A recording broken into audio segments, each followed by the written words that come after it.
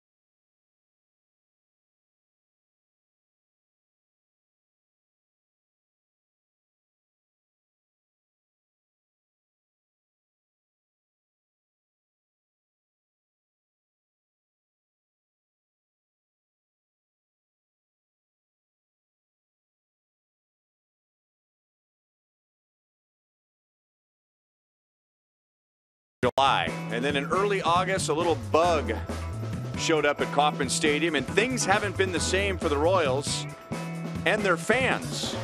The Rally Mantis is our most trusted bug, brought to you by Honda. Unbelievable we'd be talking about this source of energy, but all teams in the quote-unquote dog days of August are looking for some energy, whether it's a young player like Mondesi or a praying mantis. They're drawing from the mantis. It's fun. It's bringing life and energy. That's a welcome commodity, especially with the wind. And so is the Royals defense, which has been consistent since opening day. And we'll talk D after this.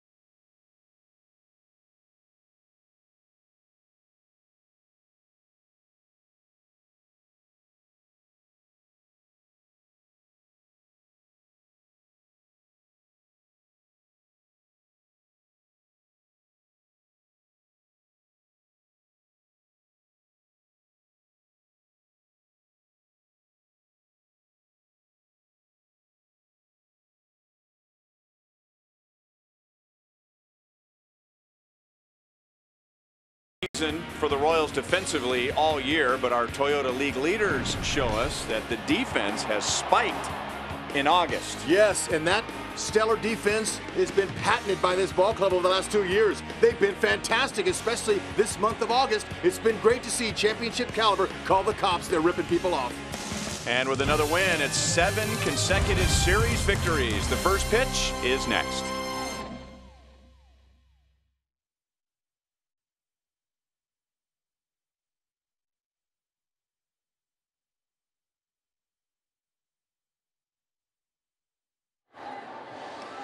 Hello.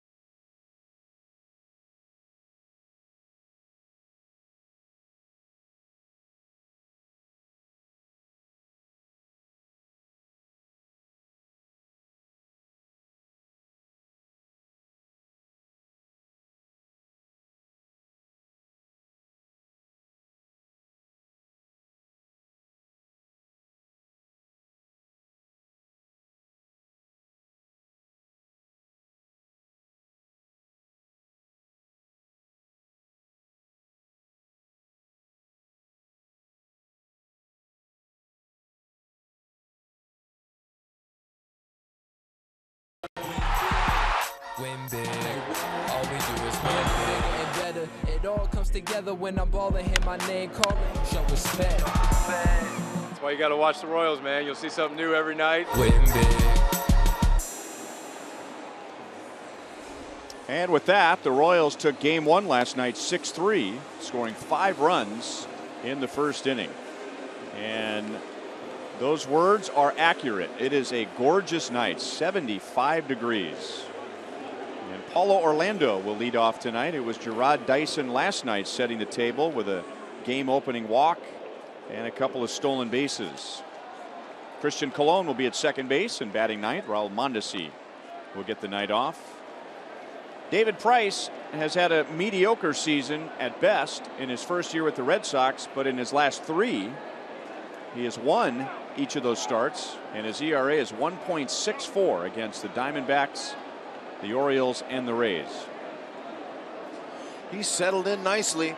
I think that early beginnings, you can ask Alex Gordon about signing a big contract, trying to live up to expectations, a little bit cool. Early in the season up here, the ball's slippery, it's a little bit slicker. There's a lot of adjustments that Price has had to make coming here. But now he's starting to settle in, and he's taking a little bit off of his fastball, and he's becoming more of a pitcher. He's doing a nice job with his 3 pitches. 4, including his cutter. Ball 1 to Paulo Orlando, who did not play last night.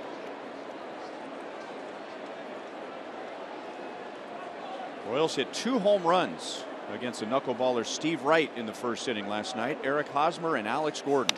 Paulo had a good swing. 1 ball, 1 strike. See that 93-mile-an-hour fastball? That's about what he'll top out. Maybe a 94 or 5 we could see, but he's more comfortable pitching around in the low 90s, 90 to 92. There's a little bit less velocity. But, don't be surprised if you see a lot of early swinging from Royals trying to get that fastball. Opponents are hitting 422 on first pitch fastballs. 9 home runs allowed. That's most in Major League Baseball on first pitches. So be alive for them. Fastball, change, cutter, curve. He likes to bore the cutter in on righties because he's facing mainly right-handed batters, just like Duffy will be. It's a good pitch for him. Line to center field, but it stays up. Good start for Paulo. No hit, but a good swing against David Price. Waited. He saw a couple of pitches, and he barreled that as good as you can. That's what a true definition, once again, of a frozen rope. If he gets under that, that's dead center home run. You know, he has such a great attitude, and you can understand why.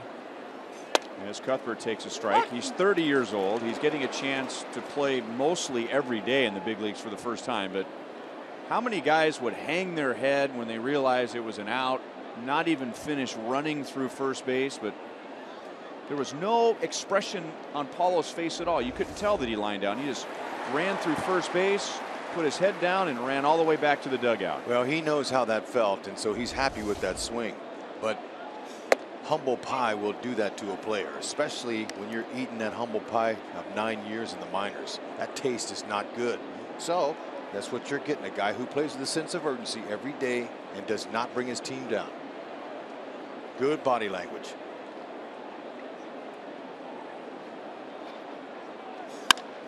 Chesler hits that hard. Look out. Yeah, as close as these stands are here, they might as well extend that netting all the way to the Fisk pole down left field line. No seat here is safe on liners like that. Hopefully it hit that empty seat. There's not many of them here.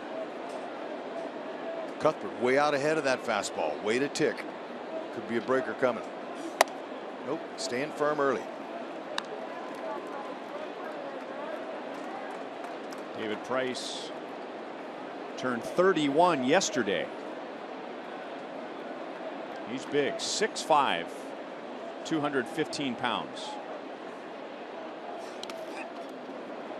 And another 3-2 count with Cuthbert at the plate. Changeup is his second most used pitch. Once he gets his fastball established early in the game, he'll start pulling the string on the changeup. He's pretty comfortable with it as well. Has a lot of confidence. That changeup has the lowest batting average against than any of his other pitches. Going to try and bust him in with a fastball. And Chesler hits it hard and off of Aaron Hill's glove. It hits that side wall, and in this ballpark where the wall angles so close to the left field line, a lot of potential extra base hits end up singles at Fenway Park. And you got to do everything right if you're the third baseman, Hill, on this one. I mean, that ball is shot. You got to time it just right, that back end, and if it's not, it'll go off the heel of your glove. You can see how that ball ate him up, got to him quickly. Left side of the infields, when left-handers pitch, get most of the action because the lineups are dominated by right-handed hitters. They're going to pull that breaking stuff coming into them. So far, first two hitters right on him. Strike to Kane. Lorenzo walked twice last night and scored twice. He also hit his first home run since May 31st. The Royals scored all 6 of their runs last night on home runs, and Lorenzo is one of the best in baseball against lefties. And that's a strike, and it's 0-2. Ooh, man, that's pretty firm inside. Locaine saying, all right, now you got me set up real nice. 0-2, what's coming? Got a look heater, adjust to the secondary. Just caught the corner.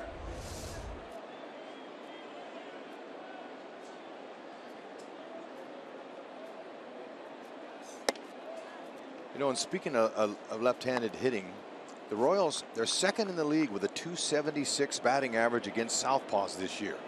And what's interesting is the Red Sox are first with their average against lefties at .279. So both of these teams love left-handed pitching. This should be good. Now, if they're on their game, it could be low scoring, but you never know. In baseball, we don't know. Hill Out at second, no double play. Cuthbert is cut down. 2 outs.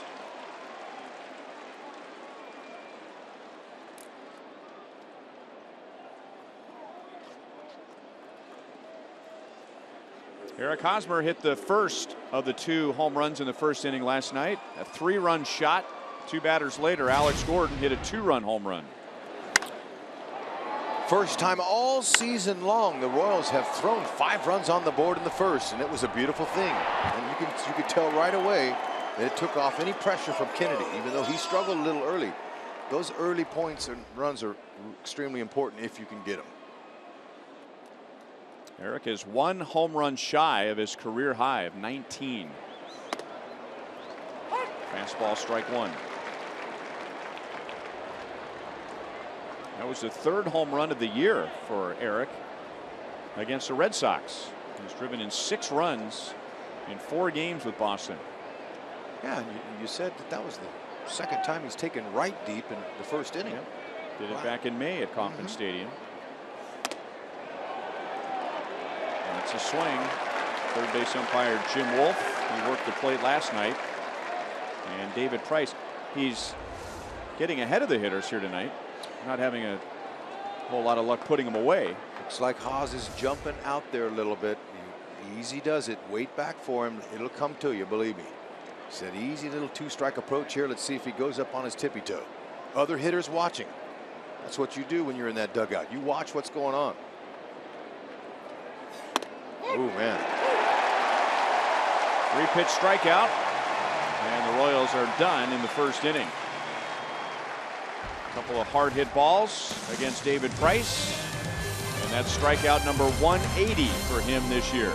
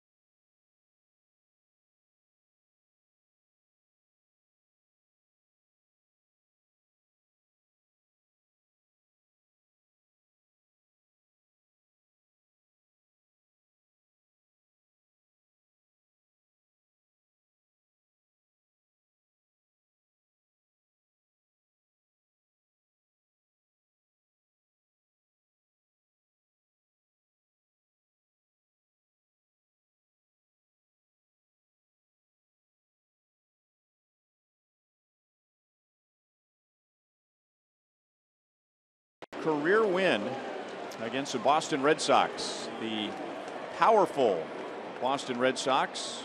They lead the league in batting average, runs per game, doubles, extra base hits, on base percentage, and slugging percentage. Now the old Danny Duffy struggled at Fenway Park, as many pitchers have. 3 starts, 0-2, and a high ERA. Well, the new Danny Duffy has poise now when he steps on the rubber. Controlled aggression. Changeup. Oh, it looked like a changeup almost. But look, that's what the hitter's seeing. You can't tell the difference when he throws out of the stretch like that. Fastball, slider, change. We're calling it a slider now because he's tightened it up some. Opponents ain't hit much. It's 219 overall. And that's what he's going to have to do tonight to beat this powerful team. Back leg sliders, back leg breakers. Show the right-handed batters that pitch to get him off of his great fastball at mid-90s and the changeup. So I'm going to say the curveball is going to be a big pitch for him tonight, even though that's not his best weapon. But to keep this offense here off of him, He's got to trick him. Show it to him. Keep it down. Slide step. And it's 1-2 on Pedroia, who had 4 hits last night, and he was on base 5 times, 4 singles and a walk. He drove in a run and he scored a run. Yeah, top of their lineup last night was 12 for 14. And they were able to make the pitches when they counted. 12 left on base. Still 1-2. Pedroia started leading off about 2.5 weeks ago for the Red Sox, and that's really worked for him and his team. John Farrell tried a few other players there, including Mookie Betts, who's now batting cleanup. And Pedroia is hitting .430 since moving to the leadoff spot. 2 balls, 2 strikes.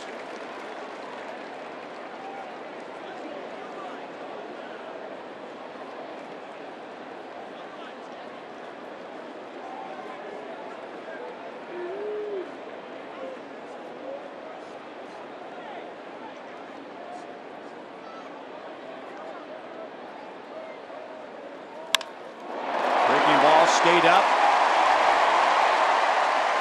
And that's 5 hits in the series for Pedroia. He's been on base all 6 times he's come to the plate.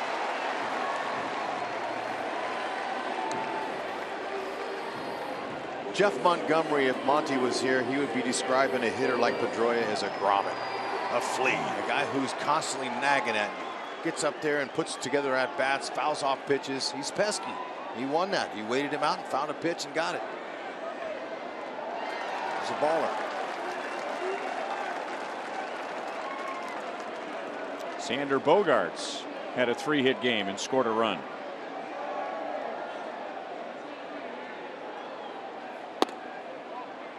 A little bit low, ball 1. Bogaerts is 3rd in the league with 160 hits, and he's 4 shy of 500 for his career.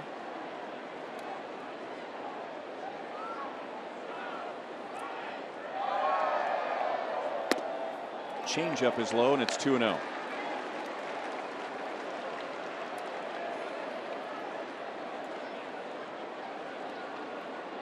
Danny has a tremendous step-off move, and he's learned over the last few years to not use that move until he needs it. Scouting reports tell the opposition that he's got it, but doesn't mean you don't have to show it to him. Wait till it really means something, and that's what he's been doing. He's been getting a few big pickoffs with that move. He's had better swings than that. That's an underwater swing.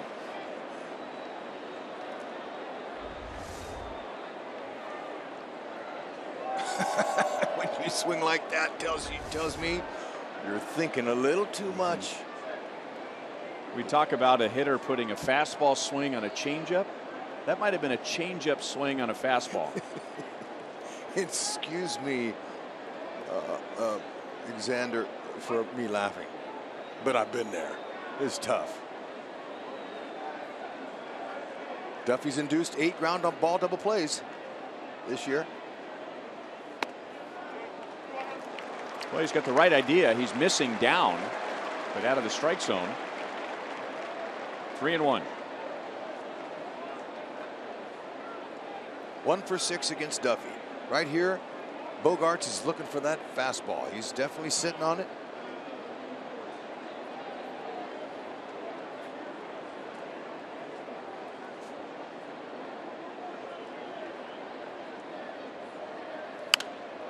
Full count.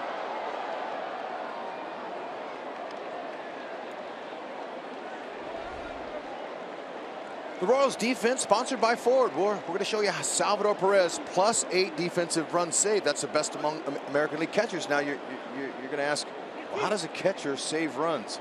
Well, when you throw guys out, that counts. Keeping them off the scoring position, out of scoring position. So he's one of the best, certainly. Overall, 47%. Uh-oh. 2-0 Red Sox. as Bogaerts hits it out of the stadium.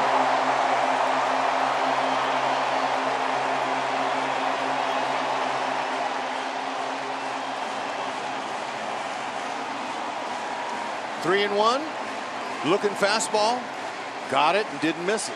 Oh, excuse me. 3-2, 3-1. Same fastball situation, though. And Duff's going to say it's too much in the middle. That's what he just said. Yeah, that's okay. Look, long way to go in this one, but he's going to have to be careful in that zone. See where the target was? 15 home run from a right-handed batter this year off of Duffy. And it was a no doubt.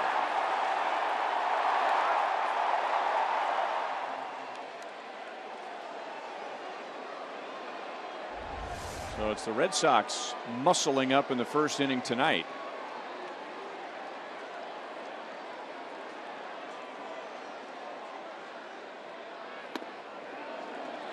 Down and away, ball one. Look at where Salvi's target was and where it ends up. Up's the key word for a hitter facing a guy like Duffy with a mid-90s fastball. Looking up.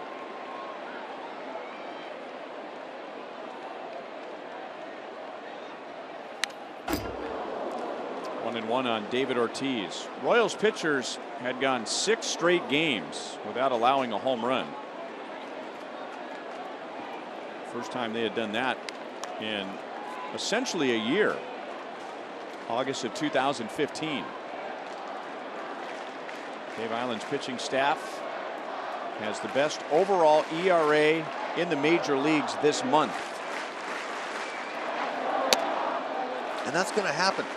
Home runs are going to be given up, but for some reason this year the Royals have had issues with that, but it's nice to see they've gone 6 games without giving one up. Typically a guy 38 and over, you're going to challenge him with high fastballs, but Big Papi, he's 40 and his bat speed is impeccable against hard throwers. He's hitting .321 off of left-handed pitchers this year. 4 homers out of his 30.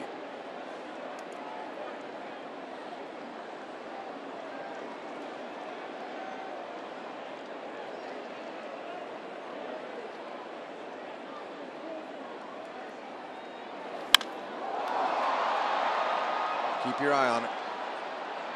You don't see it. There it is. You catch it.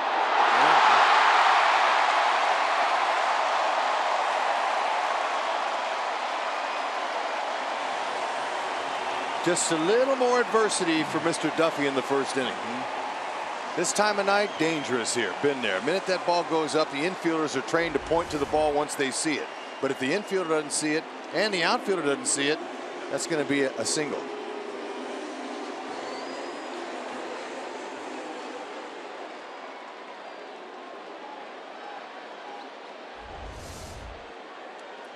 Well, it just tells you what time of year it is, where that time of night is in the first inning.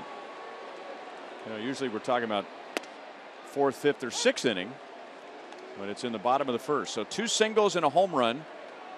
There's the sky. The rubbed up baseball just blends in with it, and it would be like playing at the old Metrodome in Minneapolis. It gets up against that canopy and disappears. That's right. Now, so far, I like the 2 pitches coming back. He's gotten ahead of one of their best hitters. First, coming off of his first 5-hit game last night, this guy swings it. So Duffy has to stay in the game, keep his focus. Don't let this thing get carried away in the first inning, because it really could, especially with nobody out.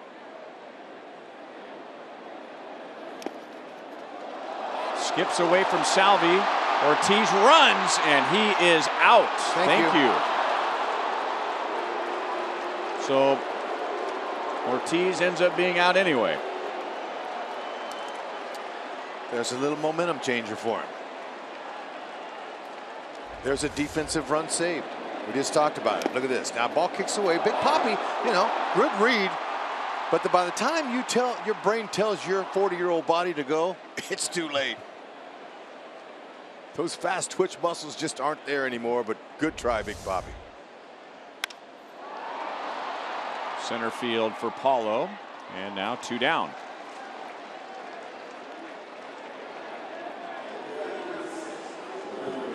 Royals are 3-1 against the Red Sox this year. Kia puts us in the driver's seat. Red Sox average 5.4 runs per game, most in the American League, but against the Royals coming into tonight, just 3.5 runs per game. Red Sox scored 14 runs in the first 4 games of this season series, and now they have 2 in the first inning tonight. Well, they've done a great job with this highly potent offense executing their pitches. That's what you got to do to beat the best. You got to pitch. Down and away to Hanley Ramirez.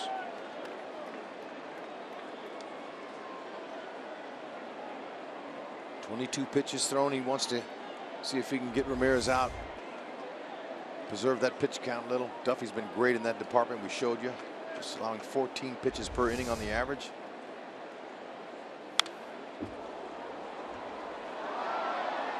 He loses his helmet with just about every swing. It's because of the dreads. Raul Mondesi, same thing. You know, he's got beautiful hair and it's thick, and them helmets just don't clamp down. Chin strap. That's right. It's chin strap material.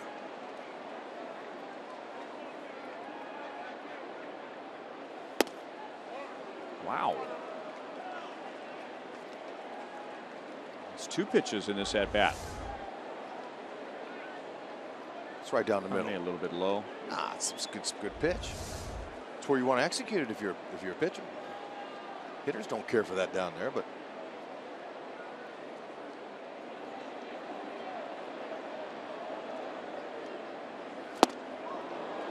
Two balls, 2 strikes. Hanley Ramirez in his stance, and I don't remember seeing this last night, but he reminds me a little bit of a right-hand hitting Robinson Cano.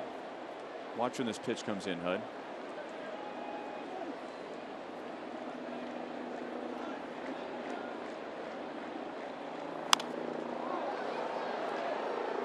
You're underwhelmed, I can tell. I don't know. Look, you know, hitters, you have to. Everyone has the initial start once they get in their little rhythm mechanism before the pitch comes. But then when that pitch is on the way, everybody has to get their hands in the same place to have consistency with their swing. But there are guys that start like that. And look, if you can be compared to Cano, I think Hanley would appreciate that. Well, the stance. Yeah, he can hit. Didn't hit it very hard, but he drops it out in front of Kane. And that's the 4th hit of the inning for the Red Sox. And Danny Duffy has thrown 27 pitches.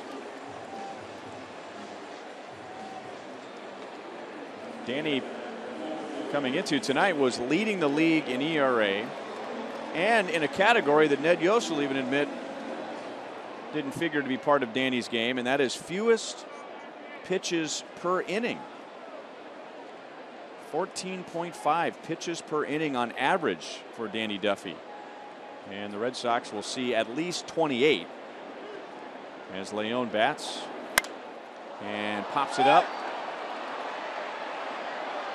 Hosmer right at the netting, and it is a 28 pitch inning for Danny Duffy.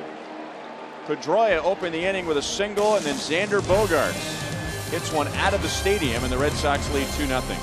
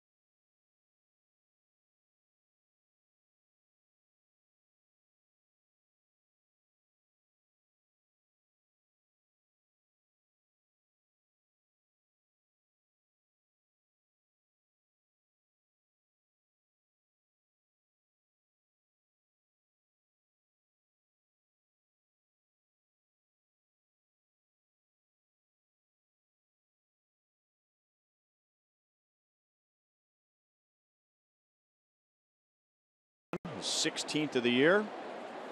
And David Price back to work with a 2-0 lead. He pitched to Kendrys Morales, Salvador Perez, and Alex Gordon.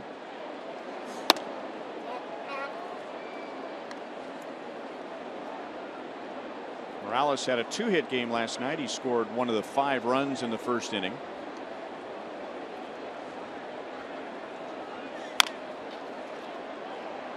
That is foul, and it's 1-1.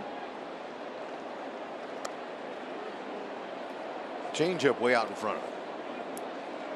Morales 6 for 24 in his career off of Price.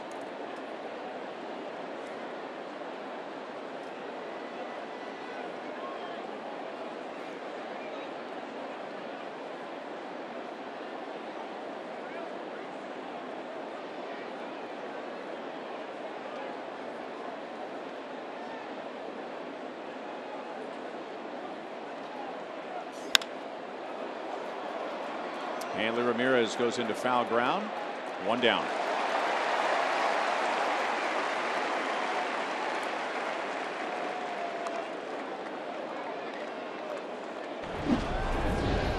Just a reminder, as you enjoy a cold one, look forward to Miller Time later in tonight's game, brought to you by Miller Lite. There's our section. Nice to see the folks here. I'm telling you, making a big difference.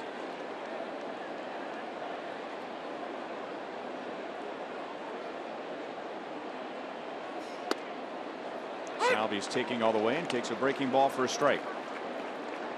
Good numbers against David Price. 4 hits, 2 of them are home runs. Yep, just stay within yourself. Ooh. 3 of them are home runs. Wow. Talk about a laser liner. That might have ripped a few rows of seats out there up on that monster.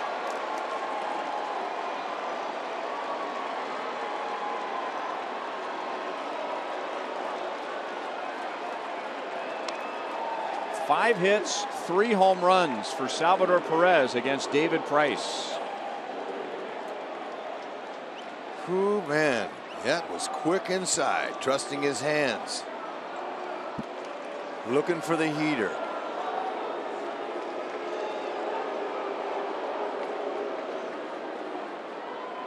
The way the Royals hit Price in that first inning, there was 3 balls hit really hard. Breaking ball outside to Alex. Salvi rejuvenated after getting last night off, a planned day off. And it's been a tough second half for Salvi, hitting about 90 points lower in the second half than he hit in the first half. Got a little pull happy, you know, jumping out a lot of pitches, swinging at some bad balls, a lot like his buddy Escobar, you know. But now Escobar's been laying off of those bad pitches, and look what's happened. Good, doubled up on the changeups to Gordon right there. He'll throw that changeup to righties and lefties, and even to the Mantis, if the Mantis had a bat in his hand. Billy Burns keeping close eye.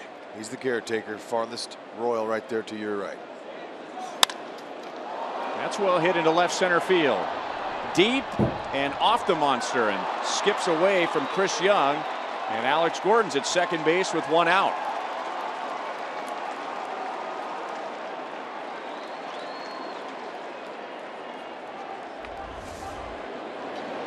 Salvador Perez. Now look, catcher wanted it inside. He left it out. Sandy Leon was setting up inside. That was supposed to be a cutter in, but it didn't. It cut over the park, out of the park. Right in the middle. Didn't miss it. Like I said, it's chuck and duck. Royals fan, nice try, but I don't blame you. I'd get out of the way of that too. That was a heat seeker. Look at this. Alex has played here before. You hit a ball up like that, you better run out of the box or you ain't getting 2 out of it. Good hustle. Escobar took a little peek at third.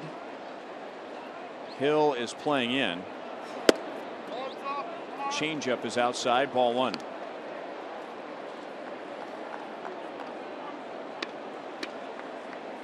How about that?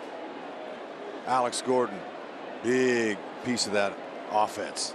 They need his bat in there, and against lefties, they'll take it. Eske, wait for his pitch up. He can do the same thing. Play a little ping pong off that wall. Nope. That's all right, though. He told me today, I'm looking up. Not looking down, I'm looking up. So that was a little bit out of his reach there. But he couldn't stop it.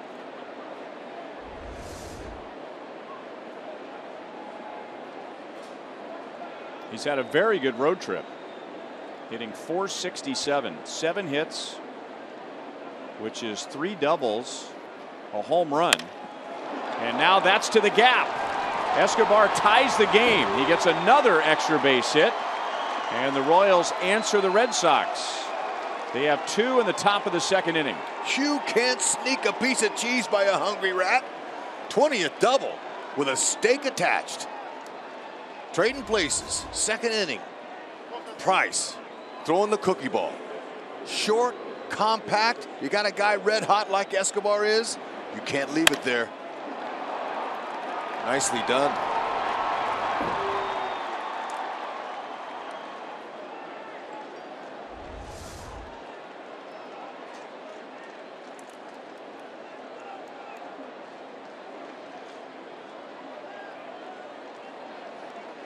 Christian Colon gets a start tonight against David Price. Chance to give Mondesi a night off, and Chris has good numbers against Price. High fastball for a strike. Mondesi brings an awful lot of energy and skills to this ball club. There's no question about it. But right now you're feeling pretty comfortable with Colon out there hitting. A little more experience, a little bit more under control. Likes to utilize right field with a runner in scoring position where he's hitting .242. He's going to stay short. Doesn't have a home run yet in his career. But he plays to the middle of the field. Stays that way. He keeps his hands inside the ball. You can trust him. Keep the line moving.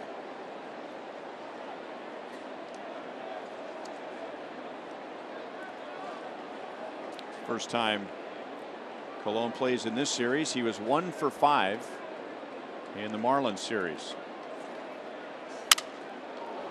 Shattered bat, and it's 1-2. Oh, and by the way, I'm not sliding Colon in his defensive abilities or his running skills at all. Mondesi is exceptional.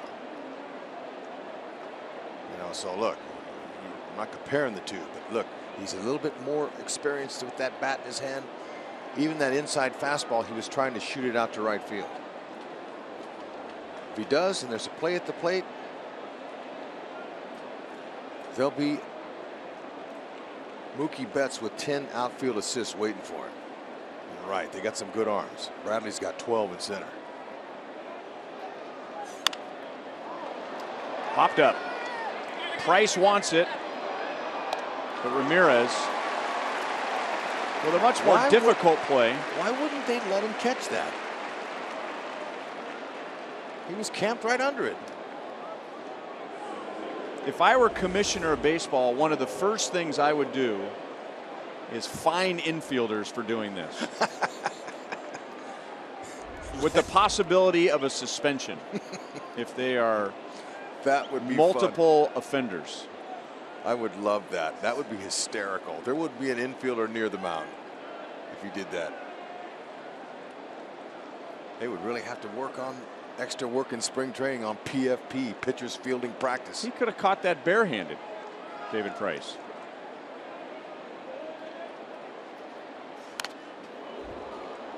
Other than the home run by Bogaerts, the hardest hit ball tonight was Paulo Orlando lining out to Bradley in center field to begin the game. And I think that pitch was supposed to be more like the one Price just threw. It was supposed to be in, but it was out over the plate, and Paulo hit a laser to center field.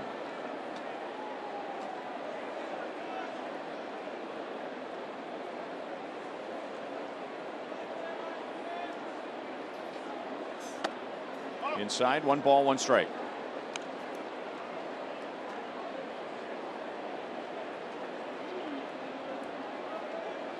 Paulo drove in 4 against the Red Sox back in May when the Royals took 2 out of 3. and hit one of his home runs.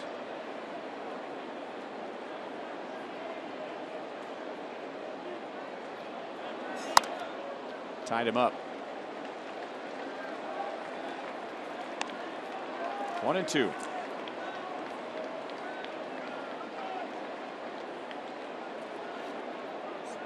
Salvador Perez is homered, and Alcides Escobar has doubled home Alex Gordon.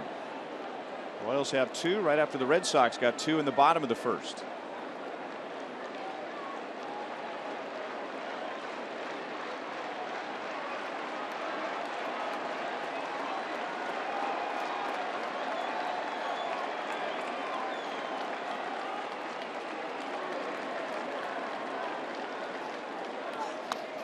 Breaking ball had him way off balance. Price strikes out his second, but the Royals get 2 to tie the game. Woo-wee. That ball left in 2 seconds. Almost tore out a row of seats. Let him know, Sal. Get him.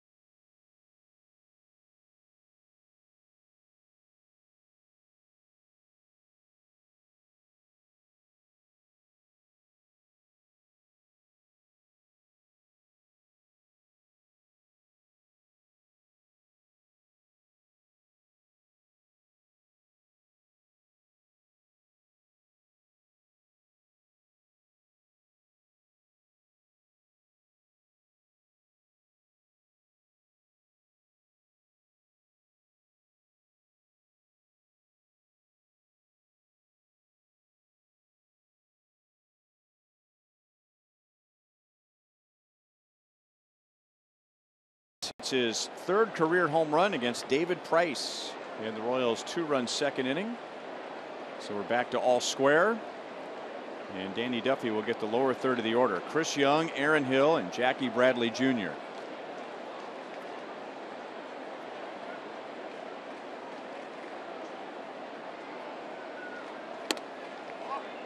Fastball rides outside. We saw Chris Young as a pinch hitter in the 8th inning last night against Brian Flynn.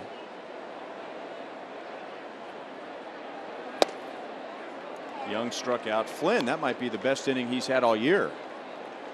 Facing Jackie Bradley Jr., Chris Young, and Aaron Hill. 3 up, 3 down with a couple of strikeouts. Flynn had a little extra hop on his heater last night. He meant business. He said if Matt Strom can do that, I can too. Come on, Hud. That's an empty seat.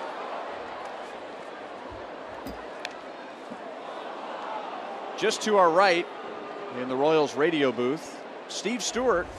Where was he? I don't know. It's probably a good thing he wasn't in his seat. Well, look now. Because I wasn't exactly going for it. That ball had a little hair on it. Look at Brian Shapiro.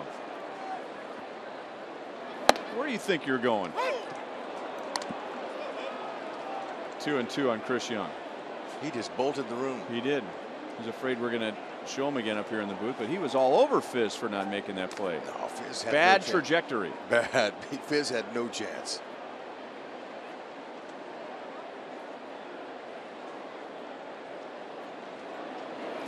It's a good thing Steve Stewart wasn't there. That would have hit him right between the eyes.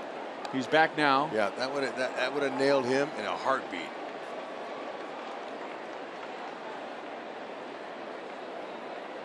timing was very good for him. Beautiful up here, man. Full count on Young. Aaron Hill is on deck. Danny Duffy needed 28 pitches to get through the first inning. Some excellent first at bat for Chris Young of the night. You can run the count full and foul off a couple of pitches, man. You've already won the at bat. Now he put an exclamation point on the plate appearance. Let's go to Joel. All right, back up here in the Green Monster, and for reference point, by the way, that Gordon home run hit right here bounced right back. Nobody got it. Danny Duffy gave up a home run in the first also, but he has someone on his mind very important from back at home in Lompoc, which is where, of course, Danny's from, Lompoc, California. Noah Scott is battling leukemia right now and battling very well, 14 years old. And so Danny and some of the players have been holding up signs, and people, not just Royals players, hashtag you got this kid, and a Facebook page, Team Noah. And so Danny wanted to let Noah and his family know that everybody's thinking of him. Noah's father is on the police force there in town and head of the local Little League. And so as far as Noah goes, a lot of people, including Danny and his dad Dan, that are here. Dan's in from Lompoc, thinking about Noah, but we are told that he is doing very well, and the guy on the mound right now for the Royals absolutely has him in his corner. Doesn't surprise me. Nope. Good stuff, Joel. Danny has a huge heart. Those stories never get old. The Royals have a healing power to them, believe it. The way they play, the resiliency, the way they come back.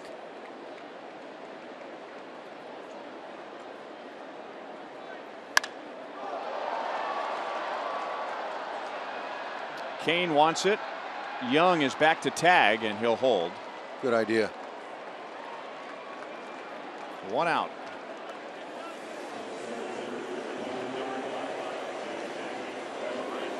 So a little bit like last night, Ian Kennedy had a hard time with his pitch count.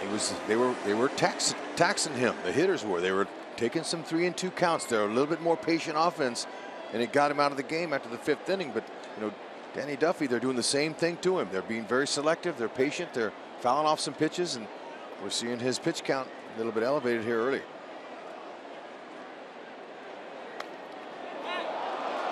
Skips away from Salvi, and now Young moves up to second base.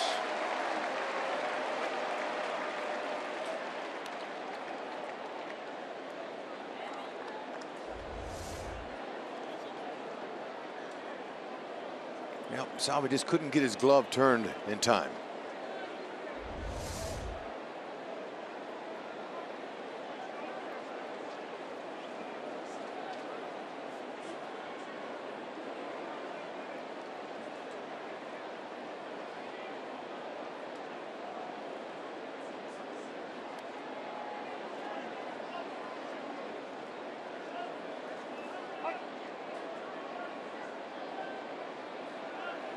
Want to know on Jackie Bradley Jr.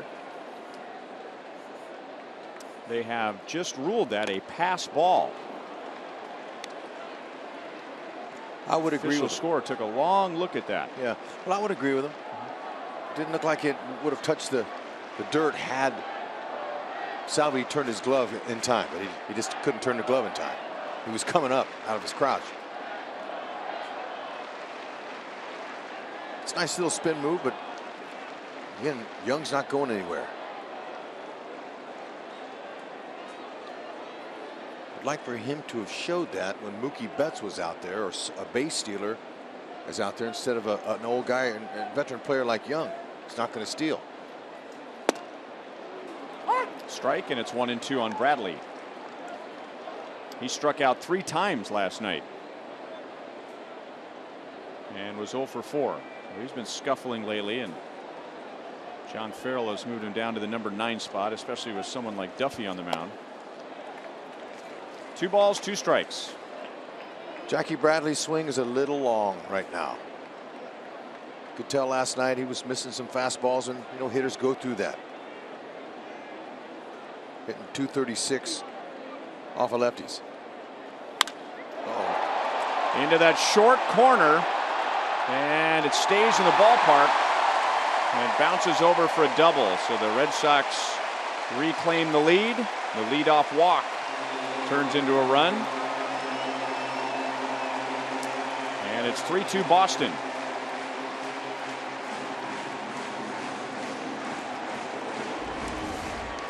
Okay, now this pitch was inside, and he was able to pull his hands in. It was a heater. You could tell Duffy was going right after him on the end. Pull those hands in. Not where the target was, though. Yeah, but I'm just talking about Bradley. What a good adjustment he made by being able to barrel this and hit it out there in that part of the ballpark.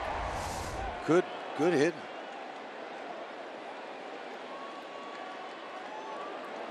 Duffy may be having some command issues today. He's not quite as sharp as far as that location goes.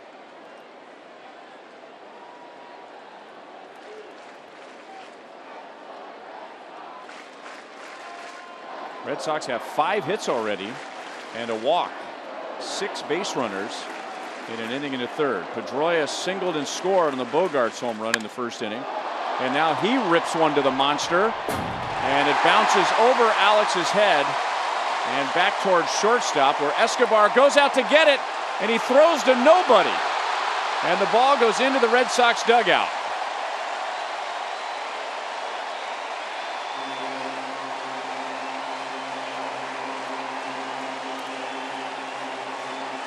Now Pedroia is telling Cuthbert, that ball almost hit me in the face. Look at him go down and get that back leg. Man, he went down, dropped the head on that pitch, was down low. Alex thought he had a chance at it, and it would have scored him anyway had he played it off the wall. But then there's the throw. Pedroia had to duck, and I have no idea why Escobar was throwing there. It's all right. That's right. Let it go. This Game 2 of the series is going to be a battle. Coming in, you would expect 2 of the best left-handers in baseball, and at least in the American League, both pitching well. Wouldn't be a lot of scoring, but we talked about the offenses, number 1 and number 2 in the league against left-handed pitchers. Runner at third with 1 out. Bogaerts hit one out of the stadium in the first inning.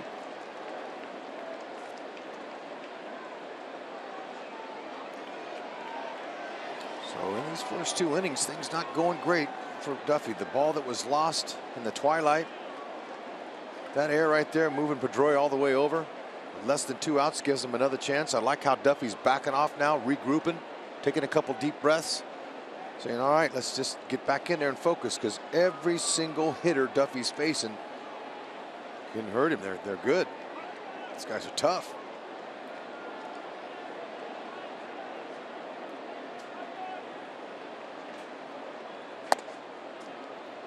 One and one on Bogaerts.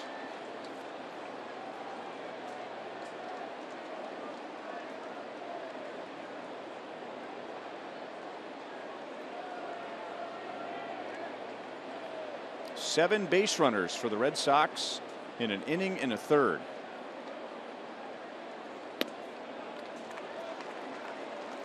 Two and one.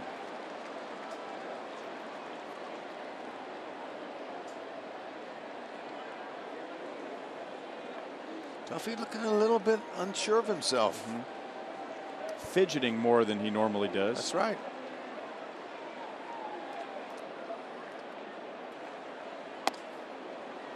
Two and two. There you go. Start working that changeup down and away like that. They're getting his heater. Told you the importance of that breaking ball. He's got to be able to drop that slider back leg to the righties.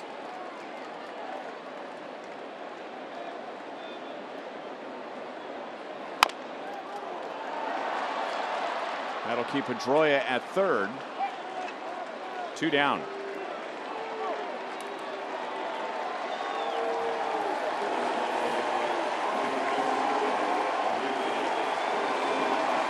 Or 2 Red Sox. David Ortiz coming to the plate.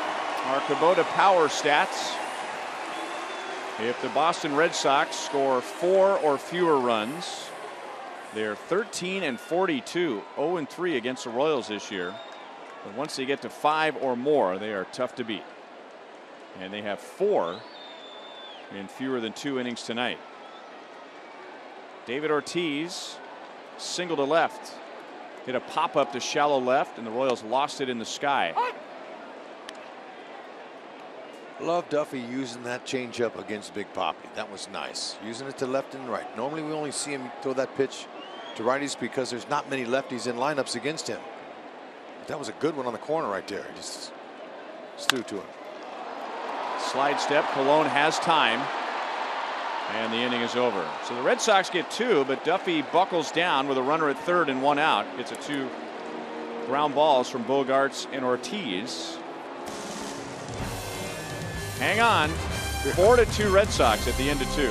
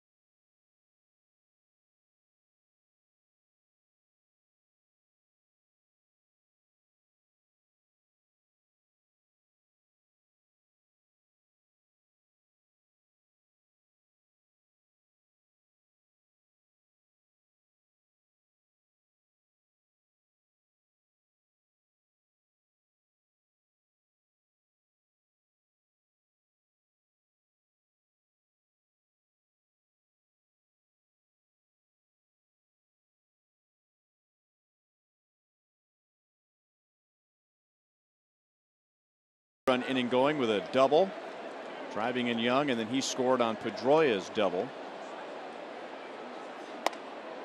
It'll be Cuthbert, Kane, and Hosmer in the 3rd inning. Chesler reached on a base hit off the glove of Red Sox third baseman Aaron Hill.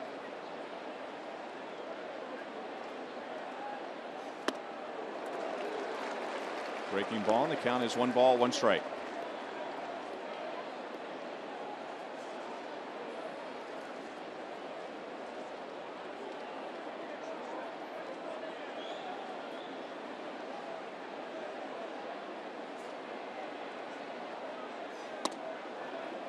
Another breaking ball, and the count is 1 ball, 2 strikes. Chesler has done well all year against lefties, but since the All-Star break, he's hitting over 400 against lefties. Reaching and making contact, and it's still 1-2.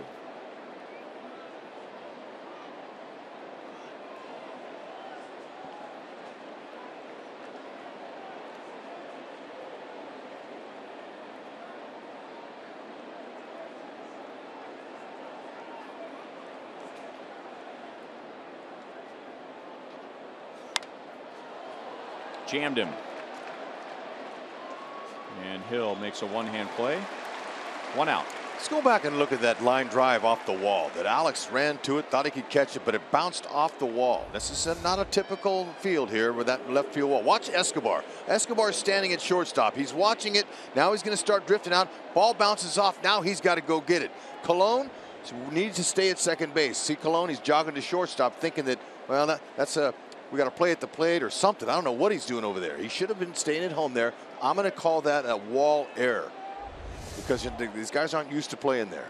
They're not used to playing at a situation like that where the ball bounces all the way off the wall and almost to the shortstop. Kind of threw him out of position there. And Escobar, I'm not sure why he turned to throw to second, but Pedroia had plenty of time to get in there. He almost hit him. He was ducking. 1-1 on Lorenzo Cain. Well, this is the only place where a ball hits the left field wall and the shortstop has to be alive to run out and get it. Right. So that's something that has to be talked about before the game, because Colon looked like he got caught up in what is known as sure double, where you just assume it's going to be a double and you start setting yourself up for a potential play at third, and the first baseman follows the runner to second base and he becomes the cover man. Hosmer didn't do that, and as a result nobody was at second base. Right, on a typical field. This is not typical, and they come out early and they hit balls off of that wall, but until you get in game action and game speed, you can only practice so much. Good emergency swing there. Now it looks to me like Price is using a lot more changeups now. We were on his fastball early. Now he's adjusting and he's trying to go a little bit softer, except there they try to sneak it by him. Tells me Lorenzo was looking for something soft, possibly a changeup.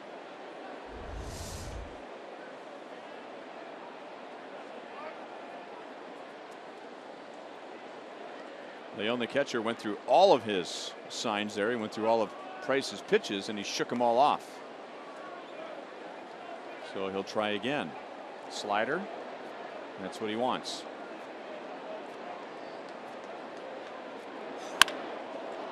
Line foul.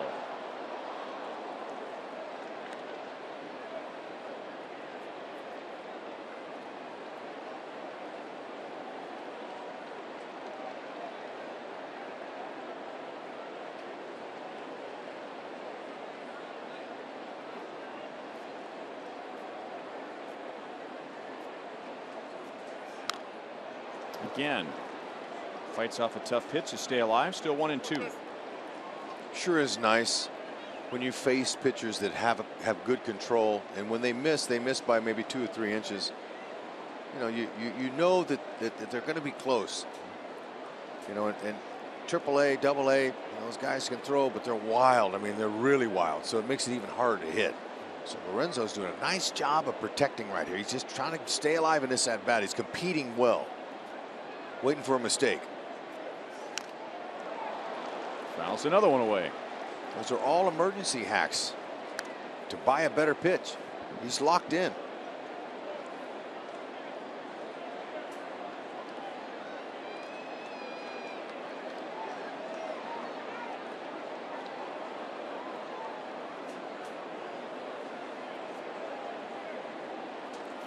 Leon's trying to put down the right fingers.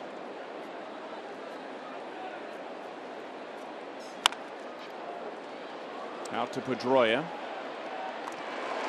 Close. Cain, as always, running hard at the line.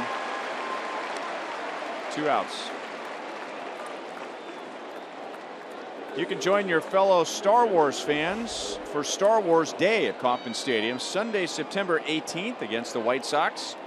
Dress up as your favorite Star Wars character, and enjoy Star Wars themed entertainment. Make sure to purchase the theme ticket package to receive this Eric Hosmer X-Wing pilot bobblehead. Royals.com/theme tickets. Well, they have the Haas do looking good on that bobblehead. Hello. Hello. Ma'am. Yeah, there you go. She heard you. Sleep nights.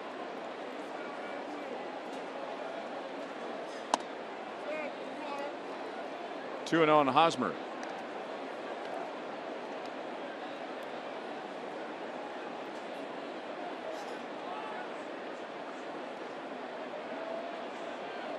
You'd think he'd challenge him here with a fastball.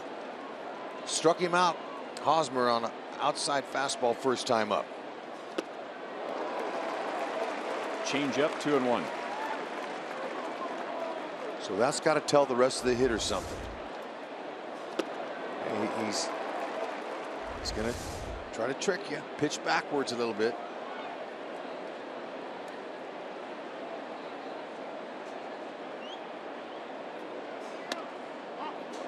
Three balls, 1 strike.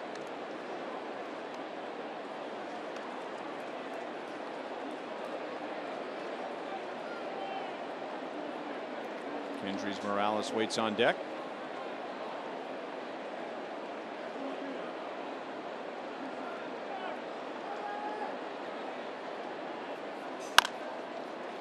That time he got a fastball, it was in on him. 3 balls, 2 strikes, and Price has some pitch count issues. He's at 55 with 2 down in the 3rd inning.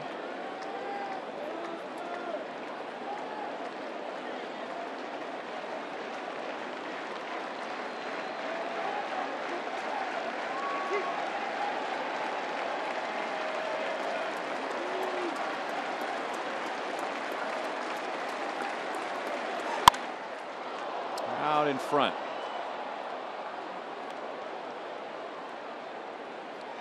Like the at-bats we're seeing. Competition.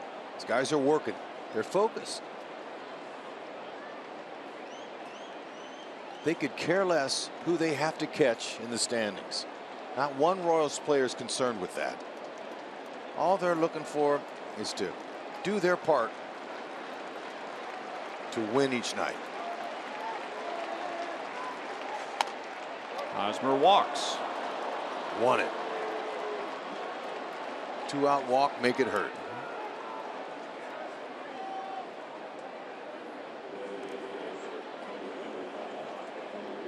.44th walk.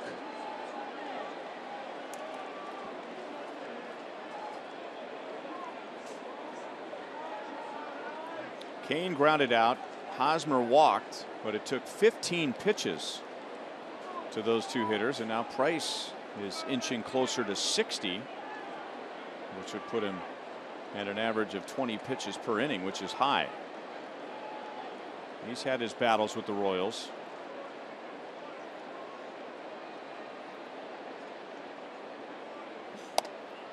Morales didn't mean to do it. Kendrys fouled out to first in the 2nd inning. 44th walk by Hosmer leads the Royals.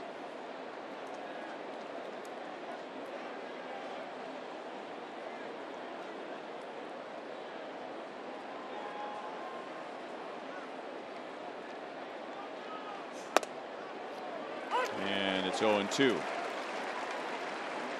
Price is tied for 3rd in the American League in strikeouts, and he has 2 tonight.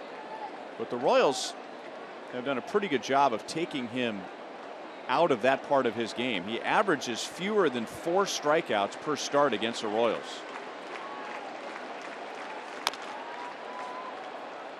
So against other teams where he jumps ahead in the count and can reach back and put a hitter away without any contact, not against the Royals. At least not usually against the Royals.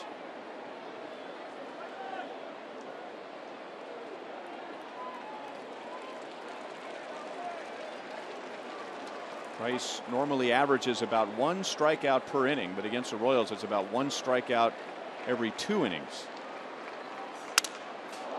Destroyed bat, and Price had to skip out of the way as the business end and the dangerous part of the bat went right in his direction.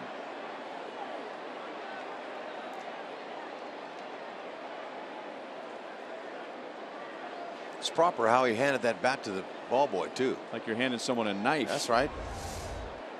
He didn't hand him the jagged sharp edge. He turned it over and gave him the barrel. Look at that. Ooh, man, that's a jam sandwich.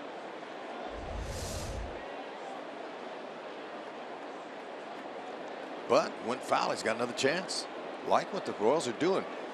When Price has been getting them ahead in the count. 0-2. They've been fighting. Hosmer battled. Battled back after 0-2. Got that walk. The Royals are working his pitch count. Something we don't see very often. 1-2.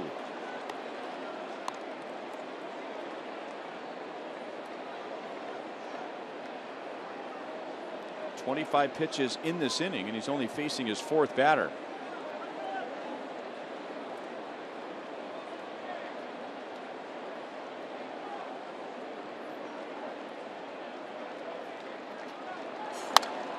Another foul ball. That fastball came in at 96. He's trying to reach down. That high fastball, maybe he'll come back with a changeup. That's a good setup pitch for the next one coming.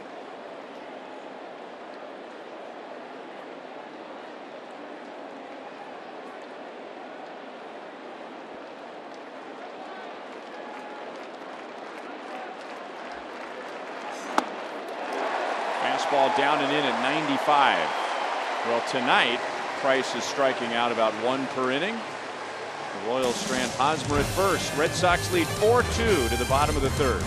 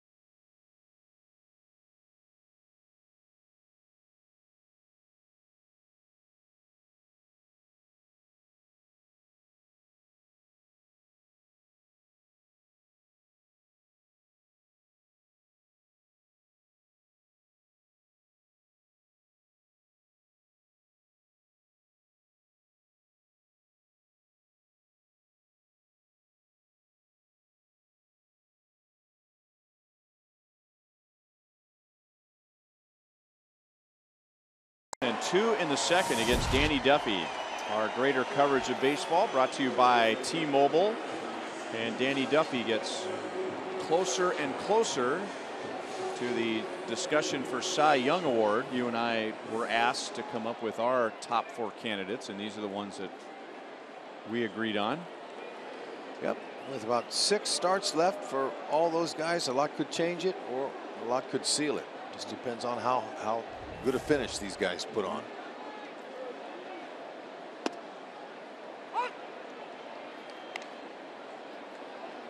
Danny was leading the league with a 2.66 ERA when the game started. And he's working on a couple of Royals team records. Paulo has room in center field. Mookie Betts is 0 for 2 after going 5 for 5 last night. Danny is the 2nd Royals pitcher ever to win 11 of his first 12 decisions in a season. If he wins tonight, he would tie Brett Saberhagen, who won 12 of his first 13 back in '87. Danny has also had 11 straight winning decisions. He has 10 straight winning decisions. A win tonight would be 11 in a row, and that would tie a team record. Rich Gale in 1980 and Paul Splittorff over 1977 and 78 are the only Royals who have 11 straight winning decisions, and Danny has 10 straight, but he's down 4-2 in the bottom of the 3rd inning. 55th pitch coming.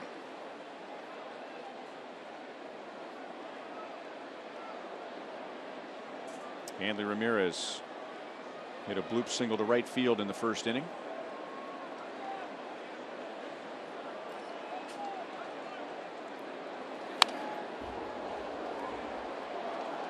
Oh, 2.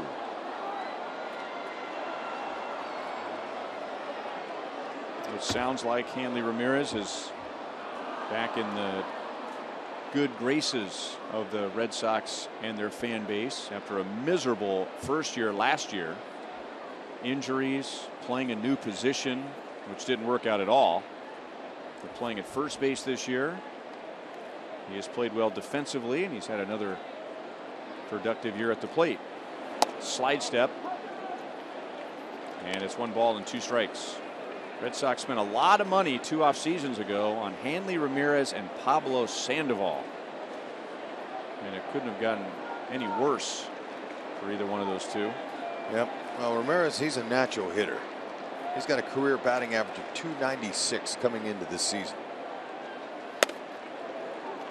2-2. He's a, but it was mainly, going out to left field and playing.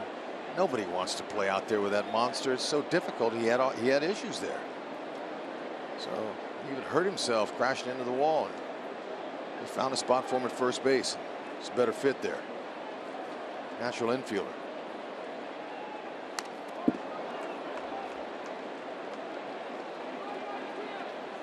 Hanley Ramirez is actually from the Red Sox organization. You think about him with the Marlins, and he was Rookie of the Year 10 years ago with them. But he was traded to the Marlins with Anibal Sanchez in a deal that brought Josh Beckett and Mike Lowell to Boston. 5 good years there he had in Florida.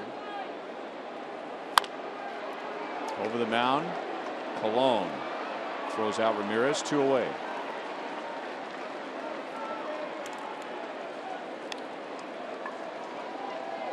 Remember, on Thursdays, you can cheer on Alex Gordon in his fan section. Gordo Nation. For only $35, you get a seat in left field, a limited edition Charlie Hustle brand t-shirt, and an Alex Gordon big head. Royals.com/theme tickets. This upcoming Thursday is an off day for the Royals. In between a series with the Yankees and the Tigers, the next Gordo Nation will be September 15th against the Oakland A's. Do you know the Royals, when they're done in Boston, they are down to 3 homestands and 2 road trips. It's gone by quickly. Leon hits it foul. He's down 0-2.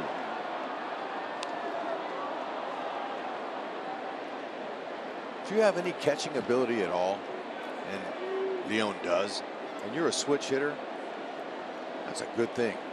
That manager's going to look at your name every night. He's been doing a great job behind the plate for him. 10th year as a professional, and just entering his 3rd as a big leaguer.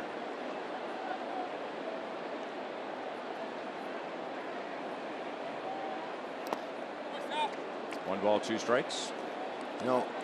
Spending 10 years in the minors myself, I remember going home all the time, and my friends and some family would say, "Hey, when you turning pro?"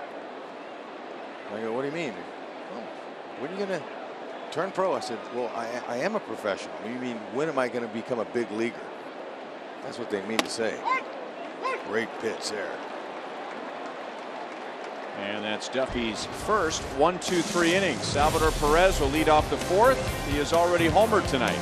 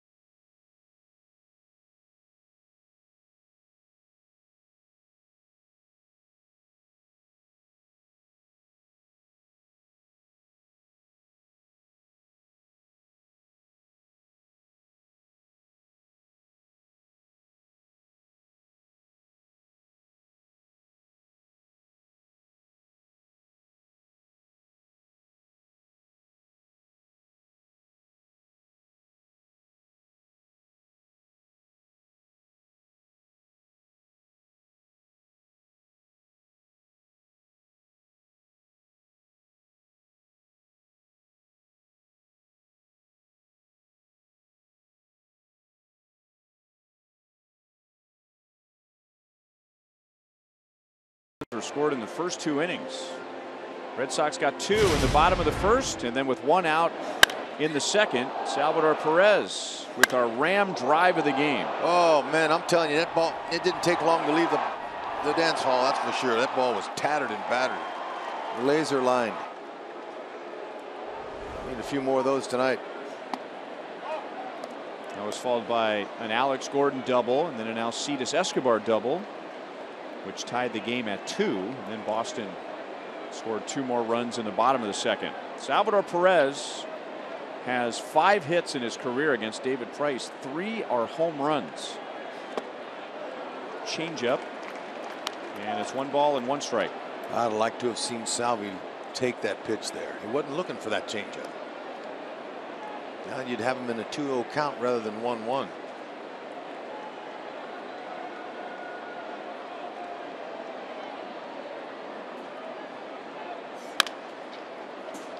That's foul.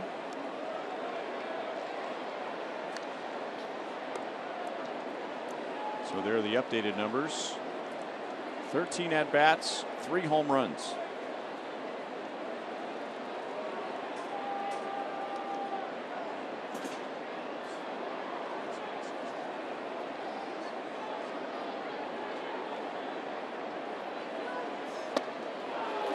Struck him out with a changeup. And that's 4 for Price. So he's already over his normal average in a start against the Royals with strikeouts.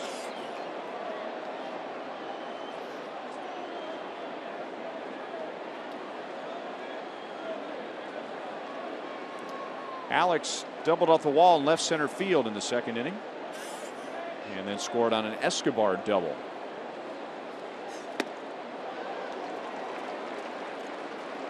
Oh and 1.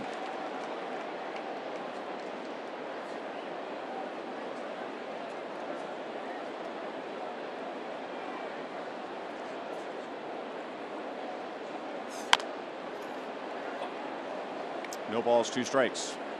Alex not very happy that he swung at that pitch.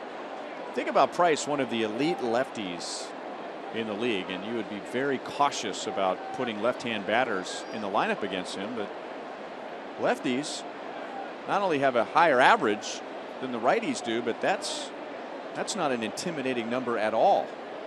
I agree. I mean, you contrast that to Danny Duffy and what he does to lefties. Lefties hit 170 against Danny Duffy.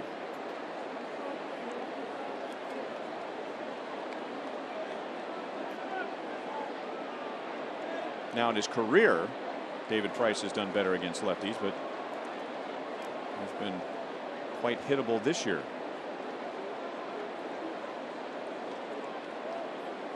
Leaving it up. He will throw the changeup to both sides.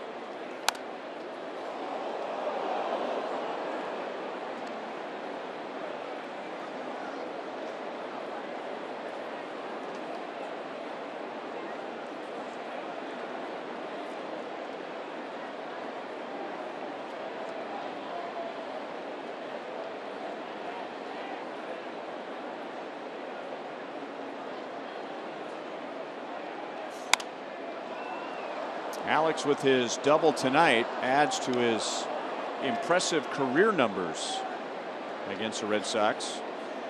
His highest career average against any American League opponent is Boston.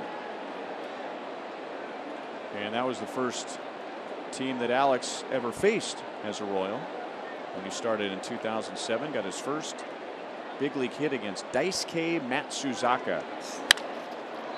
That's hit well to right center field. Betts got a good break. 2 down. Nice swing. Kept that right shoulder tucked. Hit the ball hard. I agree, Alex. It's hard, man. When you hit a ball like that, you're expecting a hit. Keep the shoulder in. Go with it. Look at that. He stayed down on it. Like how he's staying through the ball. Look at that. Staying down and through it and trying to guide it back up the middle. The reason he's coming back, getting better, finding his stroke. Line into the crowd.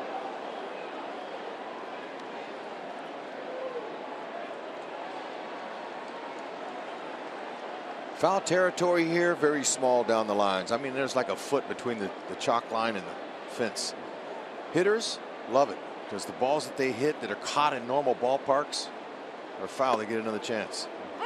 Pitchers, not so much. You and I brought this up before, but how many at-bats did Wade Boggs extend in this ballpark by just flicking little pop-ups into the crowd off a third? Right, that would have been caught anywhere else. Yeah. Ooh, good spot. Right after Duffy has his first 1-2-3 inning, Price has his. 4-2 Red Sox to the bottom of the fourth.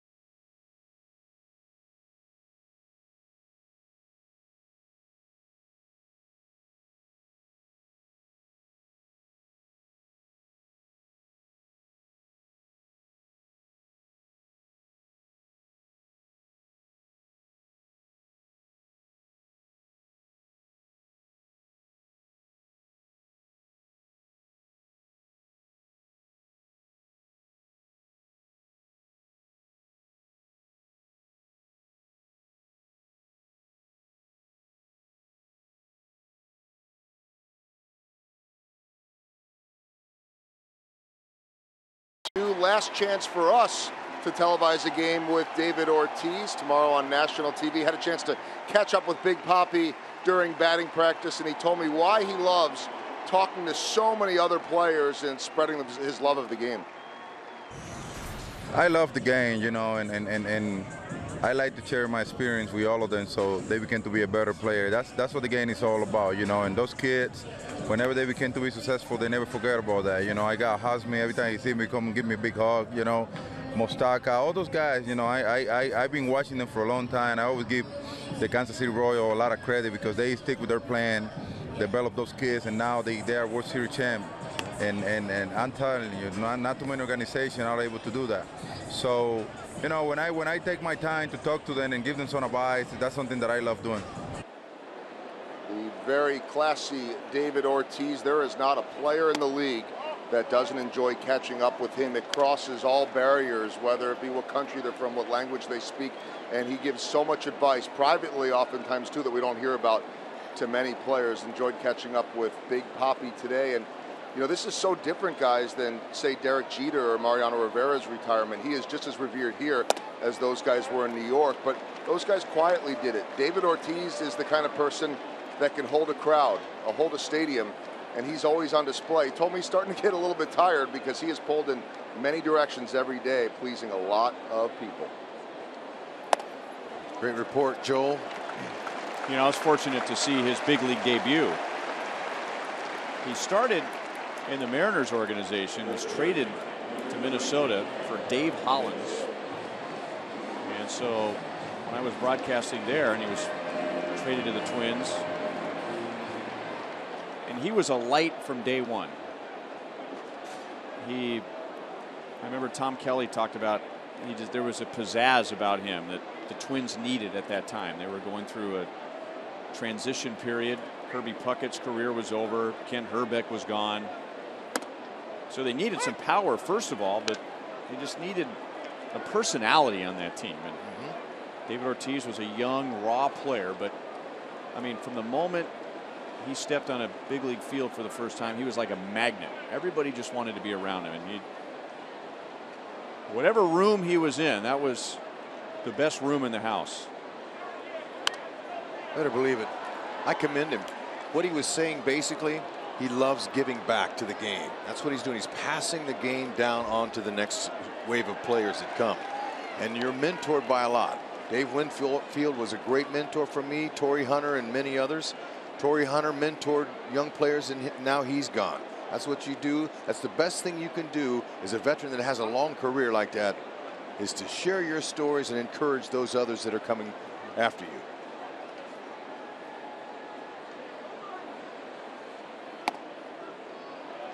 One and two on Aaron Hill after the walk to Chris Young, who's walked twice against Danny Duffy tonight, and both have been leadoff walks. That walk in the second inning to Young turned into a run.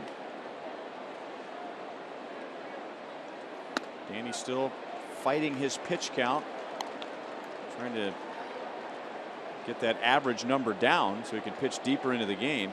Royals bullpen tonight is in better shape than it was last night. Matt Strahm and Joakim Soria were not available, and we can assume that Kelvin Herrera is not available. Cuthbert diving play. He'll have to play it to first, and Hosmer helps him out with a dig. That was beautiful. Crowd boos. They think that Hill was safe. What a play. Cuthbert couldn't get the grip to go around the diamond for a double play, so he reloaded and got the out at first. Oh, look at that. Couldn't get it, couldn't find it. All right, you find it there and trust those gold hands over there. Oh, so sweet how he feathered that ball into his glove. The Red Sox will not challenge. There you go, Danny.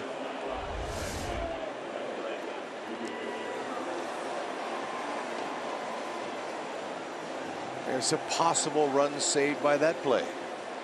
Depending on what that ball does down that line, it's unpredictable.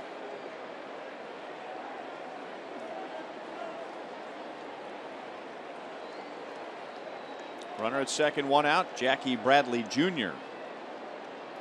drove in Chris Young last time he batted, and he has Young at second base. Fastball inside, strike one. Bradley got a fastball in and bounced one over the right field corner for a double, driving in Chris Young, and then he scored on a double by Pedroia.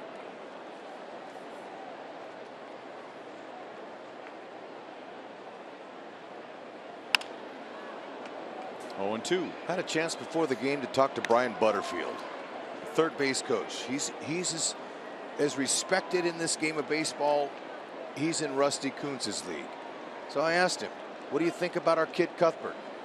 He said, he's great. I like his actions. He's quick. He has a great glove. He has a great awareness of his footwork and how he moves his feet. And Butterfield's an infield instructor himself, and he's in charge of hitting all the ground balls to their guys during BP. And it's always nice to ask the opponent and see what they think about your players. But this is a great reaction play here. We've seen him go left and right, but to be able to get to his feet, had to reboot because couldn't find the grip. And look at that, just got rid of it.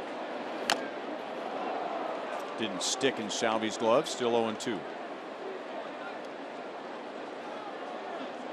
Yeah, it is interesting to talk to scouts from other teams, coaches from other teams, because we, broadcasters, fans, front office, can't help but to see a player more with your heart than your head, because you need him to be a good player.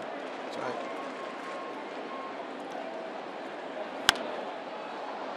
Another foul ball, and we're stuck on no balls and 2 strikes.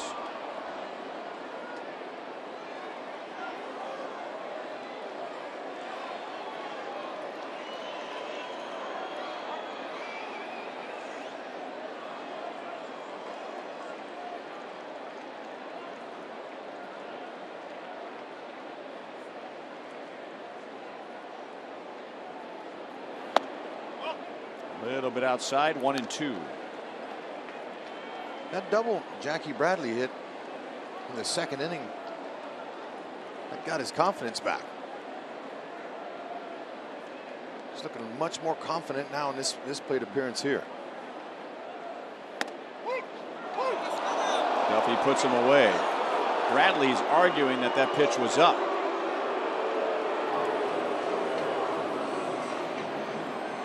Adrian Johnson, he's got his ears out. He's listening for any unkind words, but that ball's up.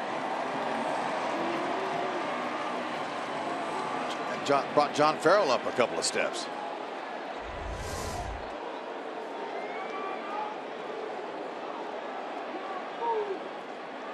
Duffy will take it. And now let's see if the Royals can get Dustin Pedroia out for the first time in the series. He had 4 hits and a walk last night, and tonight he is singled and doubled.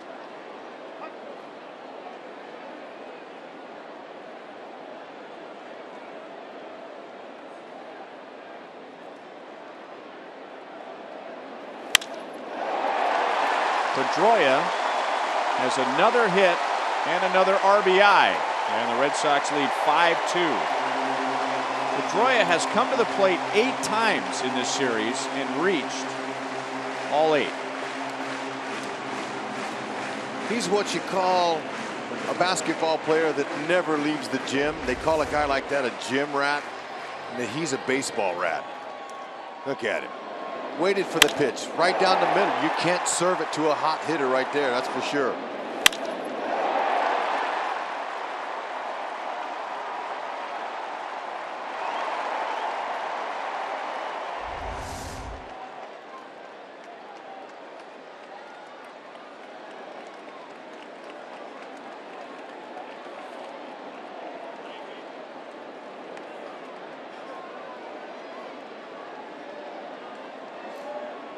Last time Danny Duffy gave up 5 runs in a start was in early June. Let me take that back. It was late May. May 27th against the White Sox. He gave up 5 runs in 5 1/3 innings. He allowed 4 runs 1 time in that span. Escobar to Colon, and that's the inning. Bogarts is 1 for 3. The Red Sox have scored in 3 of 4 innings tonight. 5-2 Boston at the end of 4.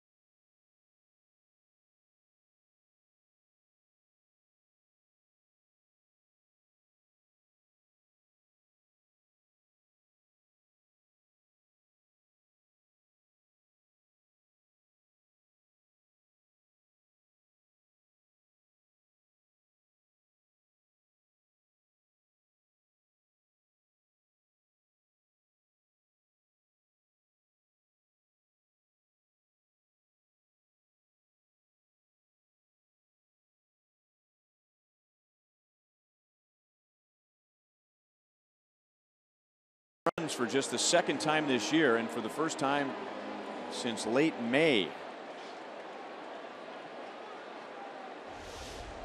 What's going to happen? You can ride that wave for a long time, but this game is very tough to figure out. If you're not on top of it, they'll get you. Colon popped out to first in the 3rd inning, batting 9th tonight. Paulo Orlando and Cheslor Cuthbert will follow.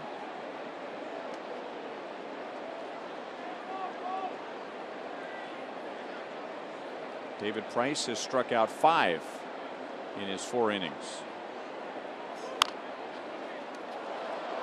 Leon is on it. 1 out. We want to wish a very special birthday to a very special Royals fan. This is Lloyd Clark, who is 100 years old today. We understand he lives about a mile away from Kauffman Stadium, loves the Royals, loves baseball, and has passed that on to his kids and grandkids. In particular, his daughter, Marcia, who emailed us and asked if we could extend wishes to her father. Marcia is a season ticket holder and had the thrill last year of taking her dad at 99 years of age to Game 2 of the World Series. That was the Johnny Cueto game against the Mets, giving the Royals a 2-0 lead. So happy birthday, Lloyd. Yeah, way to go. Nice story. Oh, yeah.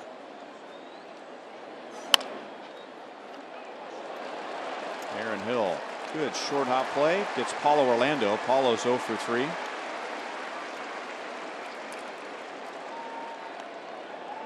And now all of a sudden David Price has set down 10 of the last 11 Royals. Starting to find his groove. He's using more changeups. He's not using those fastballs like he did early when they were squaring him up. So he's going to his secondary pitches. And he's executing, keeping it down. You gonna look that good when you're 100 years old? Oh man, I sure hope so. I can't believe he's 100.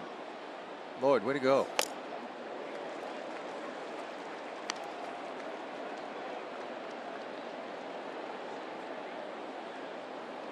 That's what the good ones do. They get tougher as the game goes along.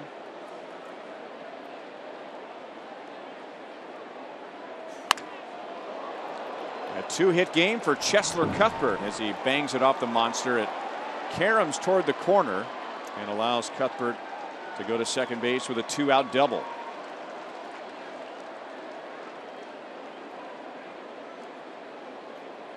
'24th double. He keeps piling those doubles up.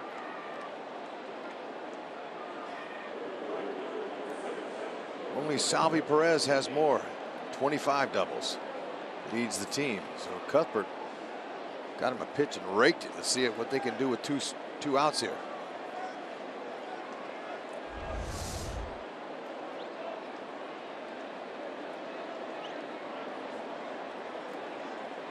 Lorenzo Cain, one of the best in the league against left-hand pitching this year. So far, he's 0 for 2 against Price. A couple of ground balls.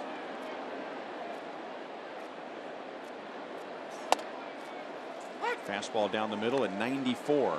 You know, for the first pitches against Price, the league hitting .422 off of him. I haven't seen a lot of early swinging like I thought I would.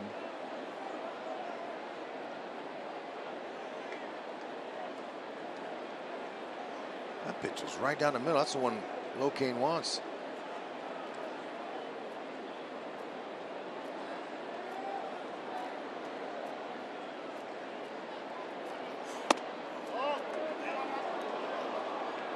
One and one. Royals are down by 3, but they have succeeded in working on Price's pitch count. He is at 86. So the Red Sox bullpen, even though nobody's warming up, they will be involved tonight.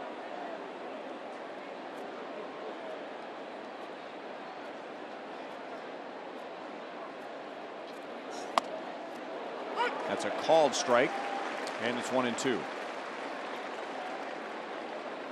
Good cutter inside. Price likes to be aggressive to righties in there with that cutter.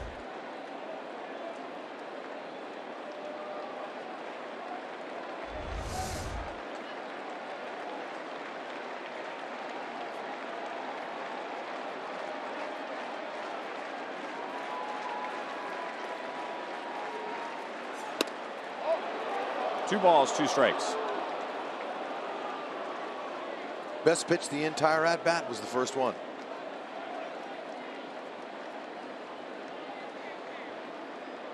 Well, Price has a good arm and he's a strikeout pitcher. I don't remember a recent game against the Royals where we've seen as many 95 and 96s from him. No, his velocity's been down. He's saving some for the Royals.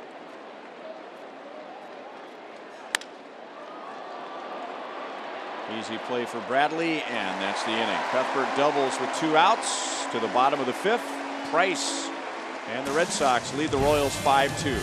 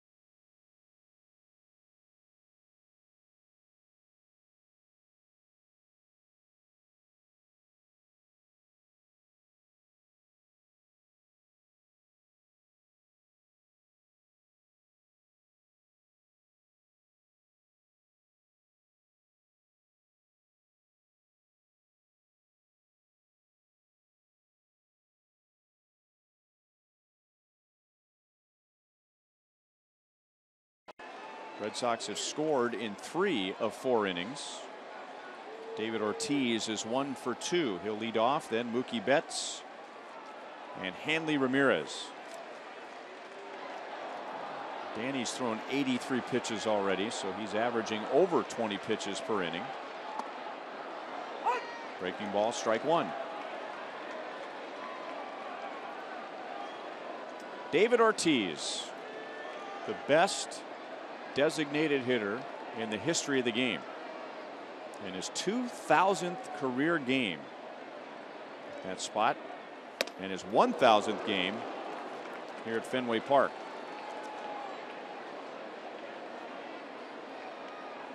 He has the most home runs of any designated hitter in history. He has the most hits of any designated hitter in history.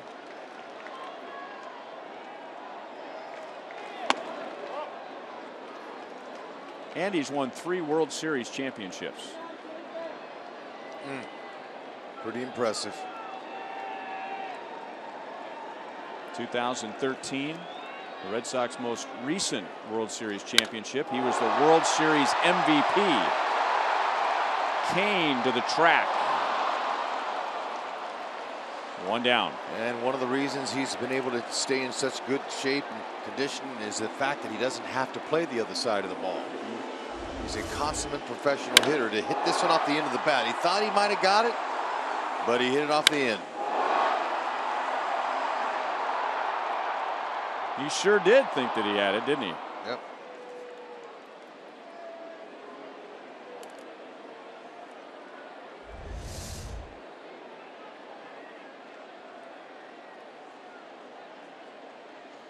All right, I got a question for you, Hud. Okay. There's ball 1 to Mookie Betts. And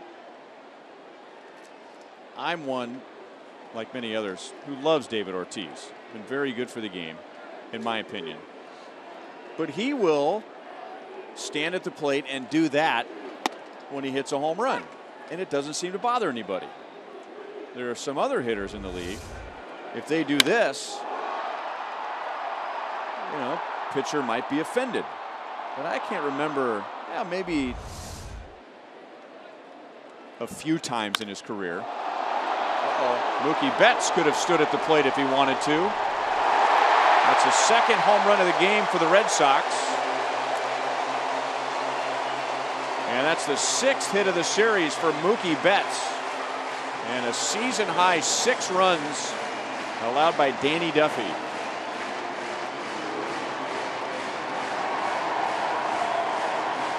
Yep, he caught that one just right. Looked like to me it was a breaking ball, and he got under it, and looked like a routine fly ball. But here, you get under it like that, that was a breaker. Stayed up, pulled his hands in, got the back underside of it.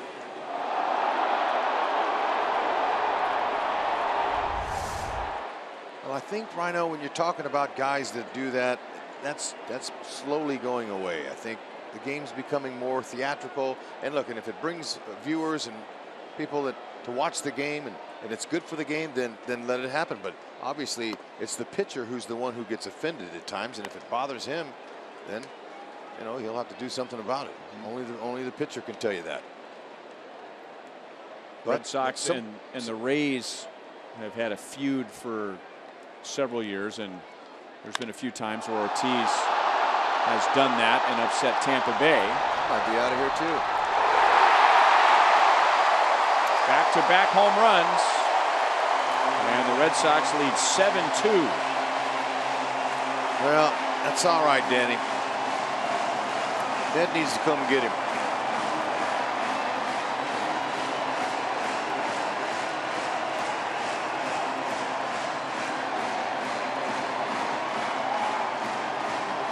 It's not the fastball now, it's the off-speed pitches that he's leaving up. I don't know if that was a changeup or a fastball, but just reached out. Sure enough, Duffy's saying that's a fly ball. Really? That's just what it's like pitching here.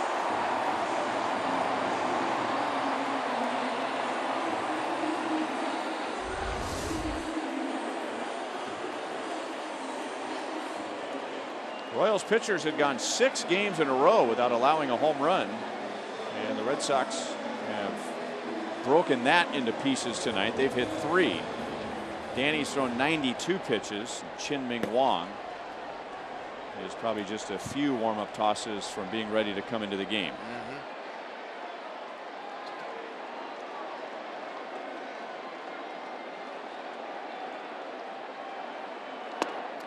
One thing David Ortiz does not do, and this is aside from a feud game, is he typically does not look at the pitcher when he hits a home run. Yeah. Whereas someone like Jose Bautista, who is disliked as much as David Ortiz is liked, he takes a little glance at the pitcher when he hits a home run. That might be part of it. Yeah, no, that's what upsets the pitcher. I mean, it's like, I got you. Leon grounds out to Cuthbert, 2 down in the 5th inning.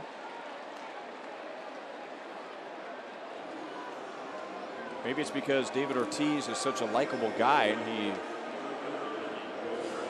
he converses with just about anybody on the other team, and he's someone, as you mentioned, he's a giver to other players in the game and in the community.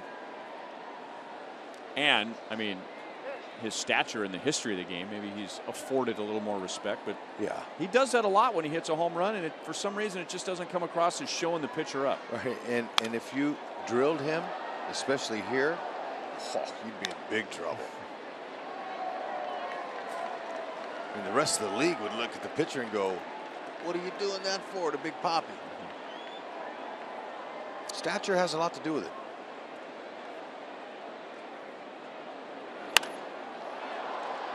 Line to right field, and that's the inning. Danny Duffy has allowed a couple of leadoff walks. Both of those have scored. He has given up 3 home runs, 2 in the 5th inning to Betts and Ramirez, and Boston leads by 5.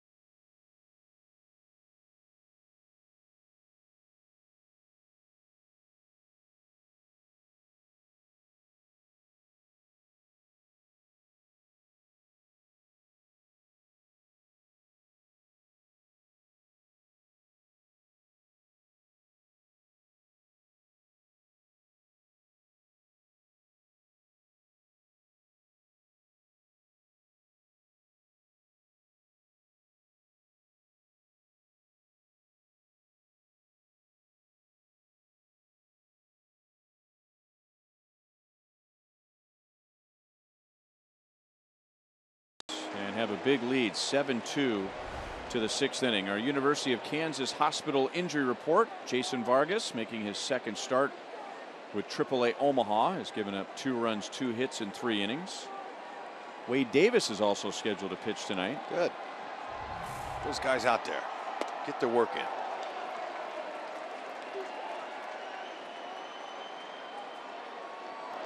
Crowd still reacting. We had a marriage proposal up on the video board in between innings. You better make sure you put yourself on a video board in front of 38,000 people. I think last night, we had a no for a marriage proposal. Really? I don't think it was staged. Huh. Yeah, you better have some confidence that she's going to say yes when you do it here in front of all the people. That would be embarrassing. Do it in front of the mantis too. I mean, you better make sure. Yeah. Or you'll be wearing that mask. That guy might be someone who got a no during a marriage proposal. Doesn't want to be seen. There's been a few in the stadiums where you can tell it's staged. You know, the girl says no and she dumps a Coke on his head and popcorn and everyone reacts, but you know it was staged. Last night, I think it was a legitimate no. Oh.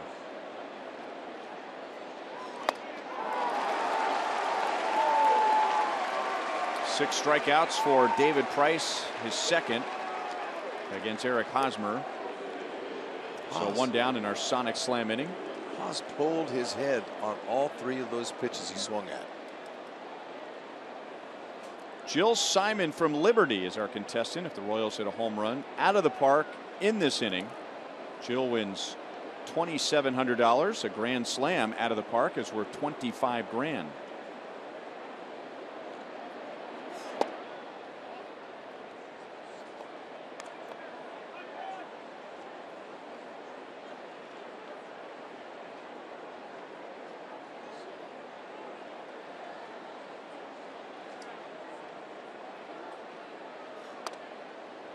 Inside corner to Morales. 1 ball, 1 strike.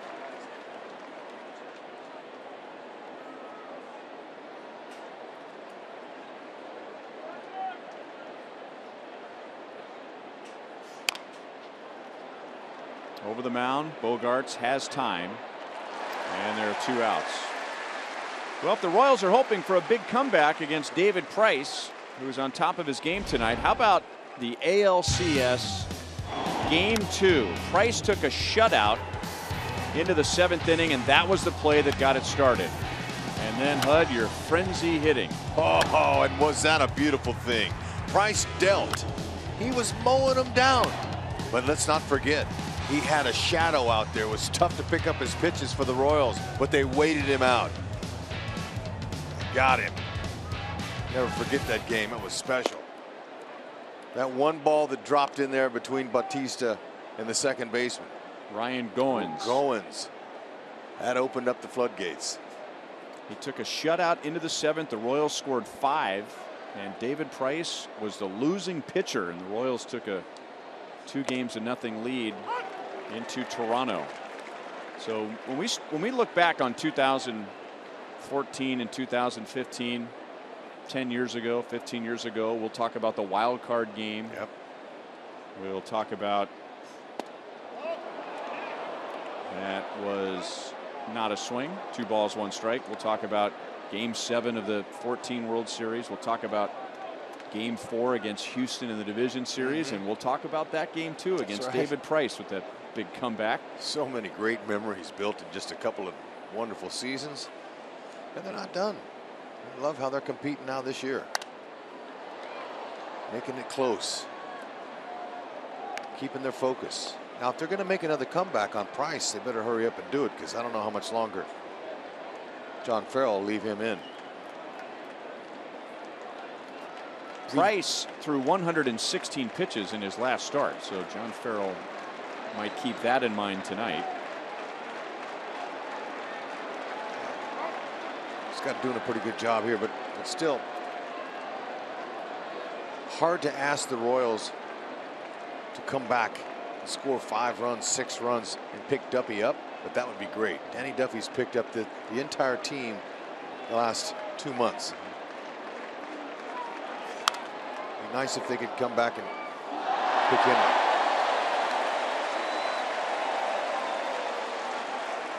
The last time Danny Duffy lost was June 6th,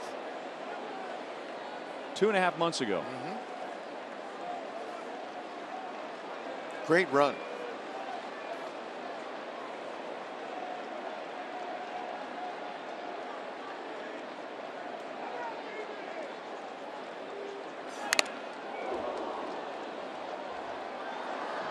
Still 2-2 on Salvi.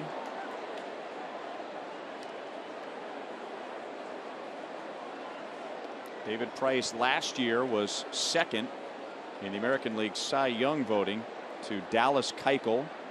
He won it in 2012. He was pitching for the Rays. Well, he's considered their ace, and he's doing exactly what you would expect him to do. And one of the reasons they signed him is to stop losing streaks. Red Sox on a 3-game spiral. He's stepping up. That's exactly why Dave Dombrowski went out and got him. He is signed through 2022. We'll be taking spaceships to the stadiums by then, won't we? That's great. Well, that sounds like 100 years from now. It does, but you know, you can compare Verlander to that. He got him a big long contract when he was throwing 100. You know, but now Verlander, he's learned how to pitch. He's not throwing with exactly the same velocity, but they're hoping that Price will morph into that type of pitcher that's still going to be effective later in his career.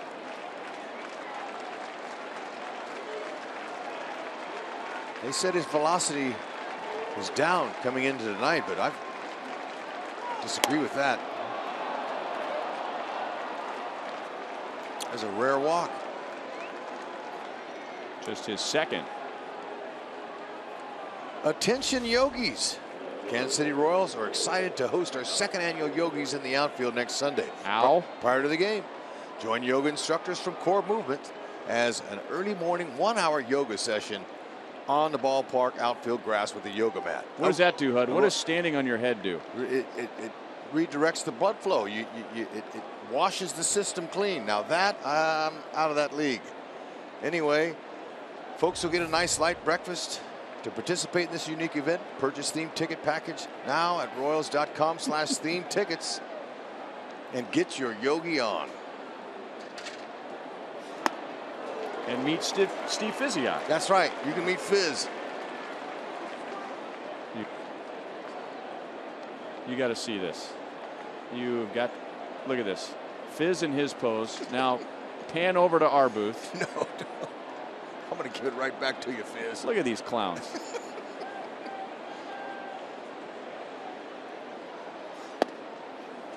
Now that's warrior pose, right? That's right. Ah, see? Fizz taught me, it took 10 years for him to talk me to do it, and it's the best things happen.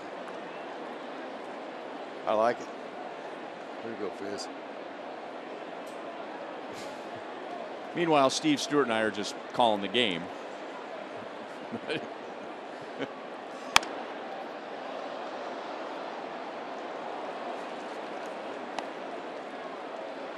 you go to yoga today?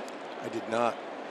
I took my day off and I enjoyed the sights, sounds, the smells of Boston. It was a beautiful day. No sweat. Did you get any No perfume humidity. for yourself today? No, Okay. no, I did not. But I did make a stop for Jennifer, though, and bought her something special. Wasn't perfume. Well, we'll just allow you to keep that to yourself. Thank you. Inning over. 7 strikeouts for David Price in 6 innings, allowing 2 runs. And the Red Sox lead by 5.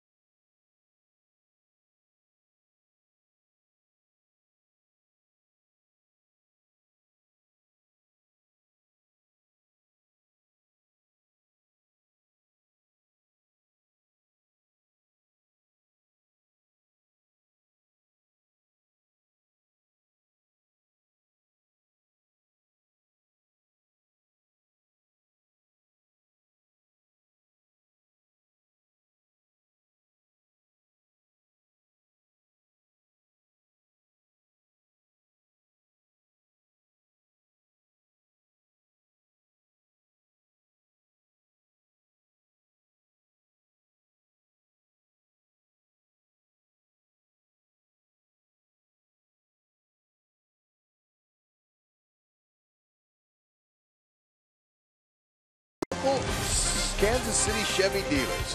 Visit us for great prices on the all-new 2016 Malibu. Buy Panera Bread, food as it should be, with 24 Kansas City Metro locations. And buy Academy Sports and Outdoors. Right stuff, low price, every day.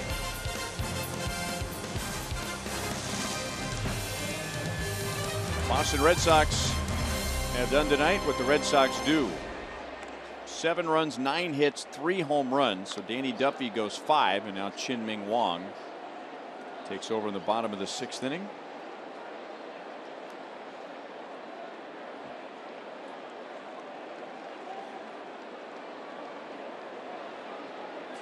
It'll be Aaron Hill, Jackie Bradley Jr., and Dustin Pedroia in the bottom of the 6th. Danny Duffy's ERA goes from a league best 2.66 to over 3 tonight. That's unfortunate, but it's a tough game. It's bound to happen. And here I knew this would be a big test for him tonight. And put it into perspective. Prior to tonight, he was 10-0 in his last 14 starts. That's crazy. He had won 11 of his first 12 decisions. Second best streak in Royals history in one season. But like a lot of pitchers over the years, he has had a tough time in this ballpark.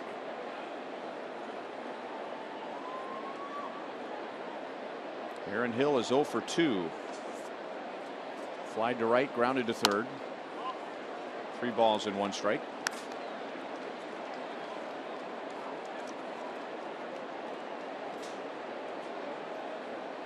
It's nice to have some veteran players that can hit lefties. And you can see you're a valuable hitter if you can. You're late in your career. You could play off the bench a little bit, like Aaron Hill's had a nice career. But you add a lot to a team. Now you face it one lefty, maybe 2 lefties a week. And if you can make a big difference offensively, teams will take you. Look what they've done. Brandon Geyer, the Indians acquired him to face left-handed. Has a good average against left-handed pitchers. He's playing left field. The Marlins just picked up Jeff Francoeur to help them against lefties. Ryan Rayburn, remember how he used to kill left-handed pitchers? Those guys have a spot on the roster because that's their special day. You can get some extra time in your major league career if you have good averages against lefties. And Farrell's gone out and got Chris Young and Aaron Hill.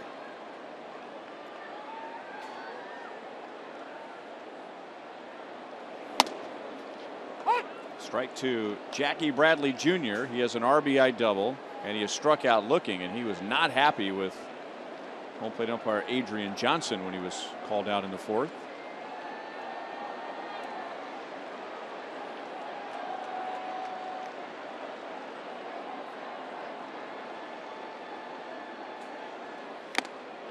Oh, and 2.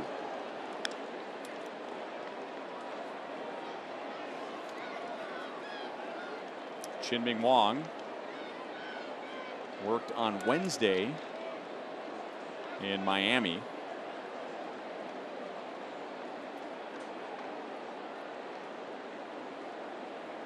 Pitched the 7th and the 8th inning in that game, and Ned Yost will probably want multiple innings out of him tonight. Sinker, slider are his pitches. Keep him down and not up.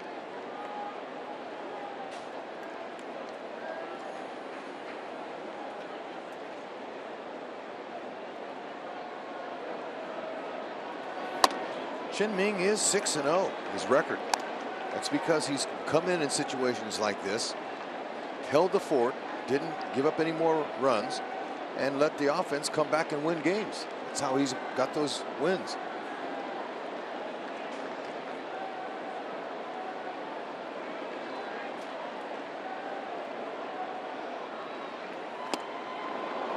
Struck him out. Just like we promised you earlier in the game, it's Miller time. Brought to you by Miller Lite. Wow, is Dustin Pedroia in a tree? It's incredible. 7 for 7, 10 straight hits going back to last Thursday. You can't get him out. Don't throw him anything good to hit. He's on fire.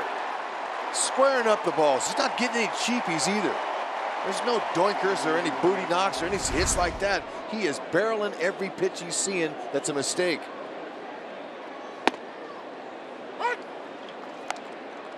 And he throws it right down the middle, and he backed out on it. Wow. Huh? 7 for 7 with a walk in this series. And then, as you said, he reached in his last 2 player appearances on Thursday at the Rays. 1 ball, 1 strike. Now, you would call him, he's in a tree at this particular time. That's what is that players more say. than lava hot? No, but right now for this particular streak, that he's in a tree. That's what guys will say. Ah, he's in a tree right now. I'm just telling you what they'd say about that. Players. Well, I remember when Luke Hochevar won his first big league game, and after the game he said he was in a tree, and I'd never heard that before. Yeah, Hoch was in a tree. Yeah. Works for pitchers too. And I don't know if anyone on the broadcast crew had heard that before. But we knew that that meant he was happy. I don't know if I've ever gotten a good explanation, you know, what that's in reference to. We'll have to. I wish I could talk to my old friend Dizzy Dean. Dizzy Dean would be able to explain all of those sayings. He was a long-time ball player back in the day, and that's where those sayings are passed down. You know, we interviewed Big Poppy. Joel did a great job with that, and Big Poppy talked about passing the game down to all players. And that's how the game is. It's evolved. The sayings, the can of corn, all that stuff was developed and invented way back when the game first started. That's foul. In a tree would refer to a guy being up there looking down at everybody else.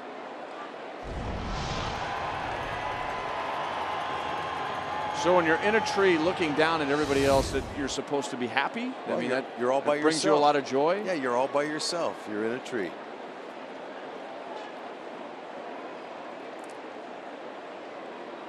Still not feeling it. I'm just sharing the talk that goes on. Look at that. My goodness. 8 for 8 in this series. He's reached in all 9 plate appearances. And again, going back to Thursday, he's reached in 12 straight plate appearances. I'm going to say he's in a redwood tree. Okay, redwood trees are the tallest and biggest trees there are in the world. They're in the central San Joaquin Valley up near Yosemite. You can't even see the top of them. They reach into the clouds. And Pedroia finding knocks, finding holes. A dream for a hitter.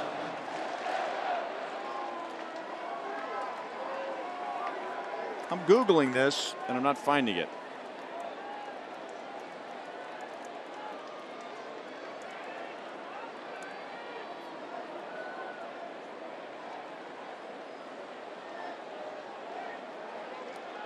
I'm finding family tree.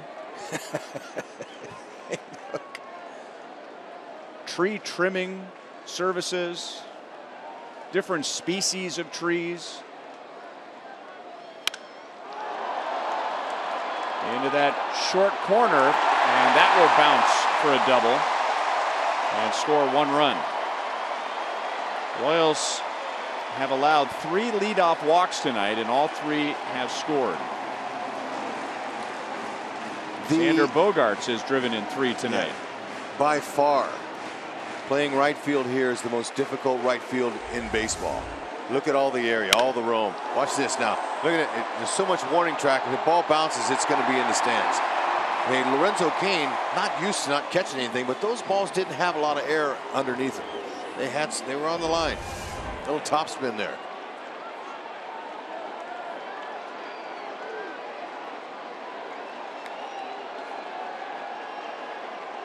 I remember when Mark Teahan was playing right field for the Royals, and he said something I never forgot. He said, it's odd playing right field here because it's the only place where the foul pole is in front of you. You literally play behind the foul pole. There's just so much room. And one of the reasons why John Farrell plays Mookie Betts in right field. He's a good right fielder. He's a center fielder, really. But there's just so much room out there. It's almost like playing center field.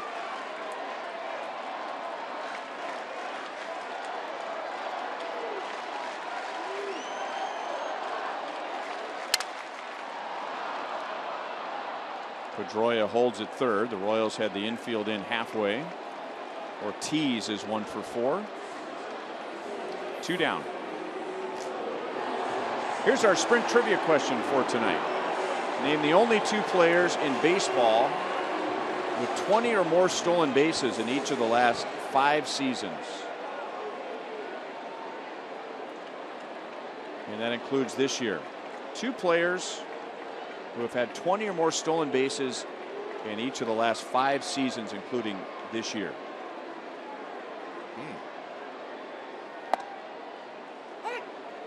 Ian Kinsler.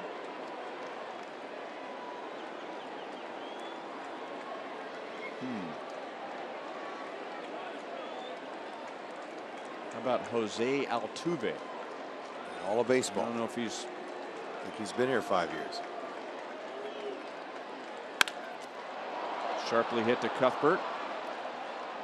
And that'll do it. Another run for the Red Sox. They've scored in 5 of 6 innings tonight and lead by 6.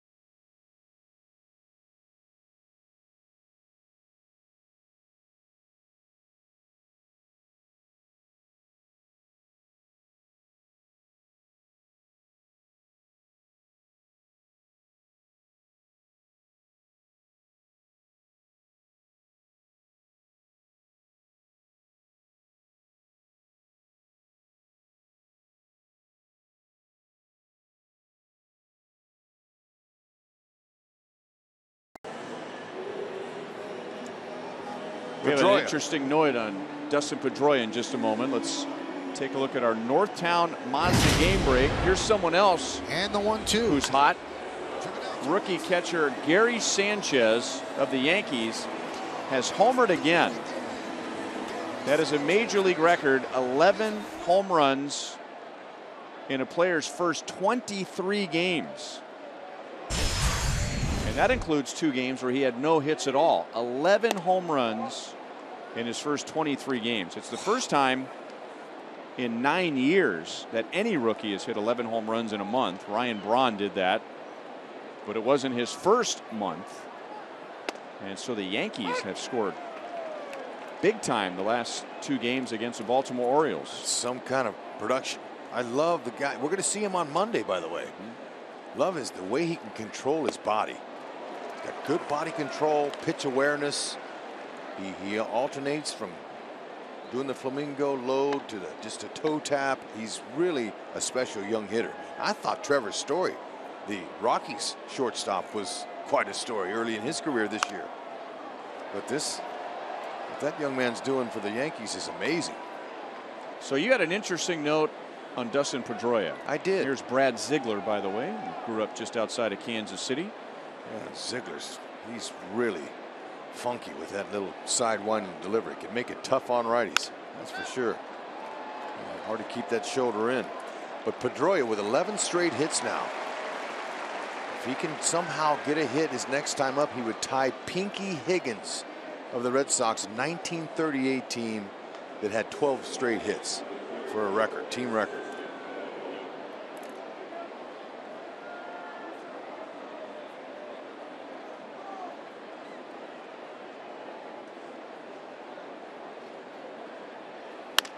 Colon, ground ball deep short, jump throw, Bogarts. He made that look easy.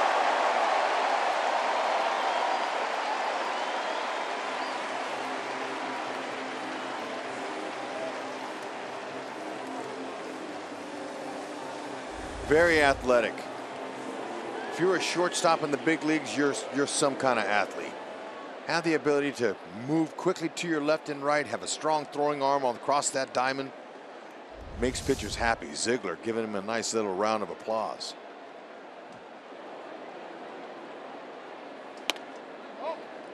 Can you remember a time when there were so many great young shortstops in the game? I like to don't utilize that word great. I don't like to use it all the time. Only use it when it really pertains. But we're seeing some great young shortstops. Well, you'd have to go back to the early years of Derek Jeter, Alex Rodriguez, Nomar Garcia-Parra, Miguel Tejada. They all came up within a 2 or 3 year span. MVPs too. We're talking about that were shortstops.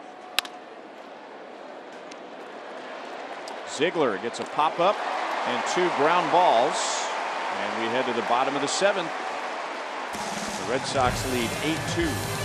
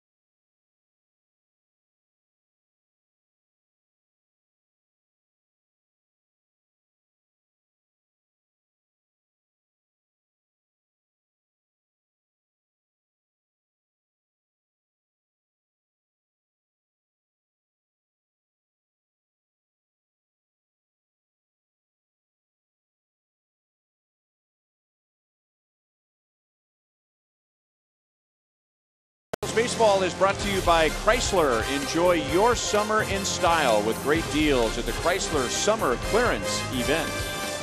And by Bank of America. Life's better when we're connected.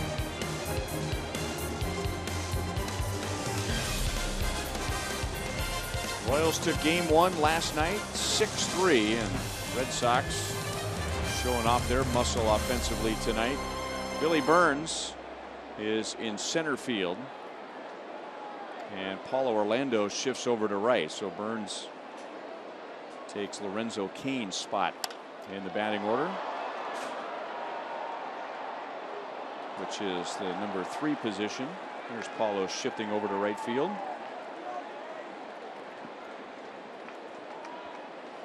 Red Sox have scored in 5 of 6 innings tonight.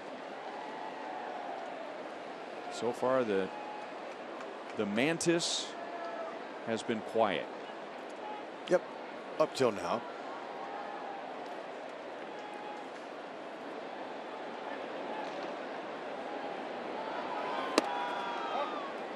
The Mantis that the Royals have now was taken from Detroit.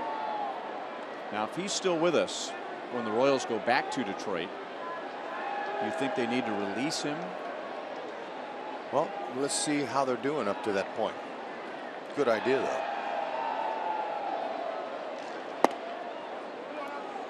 I'm concerned about the Royals' next series in Minnesota because they took the first rally Mantis from Kauffman Stadium on the road to Minnesota, and that Mantis didn't make it. Bellied up. He died in Minnesota,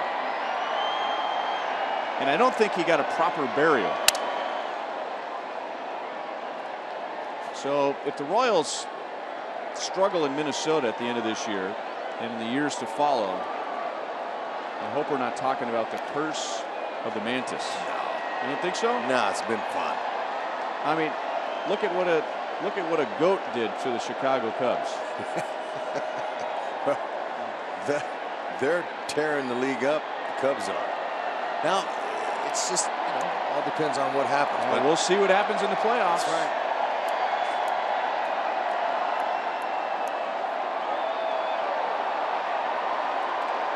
Manly Ramirez has hit one of the 3 Boston home runs.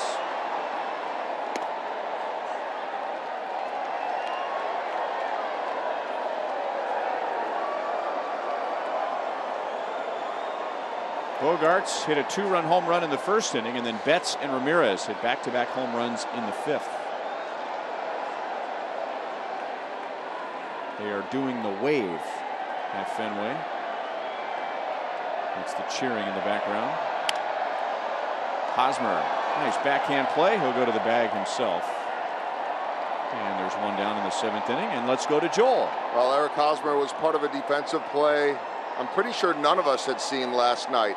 The good old 1-5-3 double play in a crucial part of the game. And Kelvin Herrera went to third.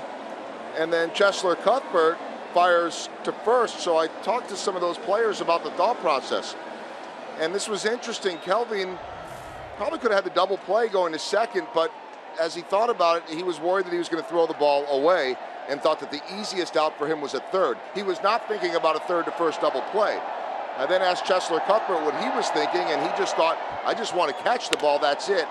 It is then when he looked up and he saw Hosmer signaling to him, throw it, that he broke out the gasolina, as HUD might say, and he fired it over to there. This was not planned. This is obviously not something they work on at all, but there's a little bit of the thought process from each single guy. So it really wasn't until Eric Hosmer realized we could get this out that they turned that very unusual double play.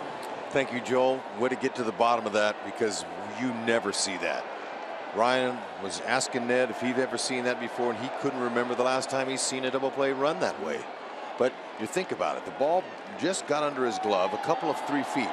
If he's going to throw that ball to second, he's got to really pick it up with his bare hand, get his legs in line, and maybe he made the right decision there, because it would have been awkward for him. He might have thrown it away, but he was aimed to third, and man, a big timely double play in this game 1 of this series. Well, when he threw to third and I wasn't seeing double play, I thought, well, if you're only going to get one out by throwing to third, you keep the double play in order. So I'm like, okay, that's a smart move. Force out, yeah. And then all of a sudden, the ball's getting whistled across the diamond for a double play. Yeah, and it was one of those where when you're watching, you're going, oh no, and then you go, yeah, oh yeah, it worked. Right. You never know what you're going to see every night in baseball. You have no idea. It's what makes the sport so special. One of the many things. Burns into deep center and right at the wall. Takes care of Chris Young.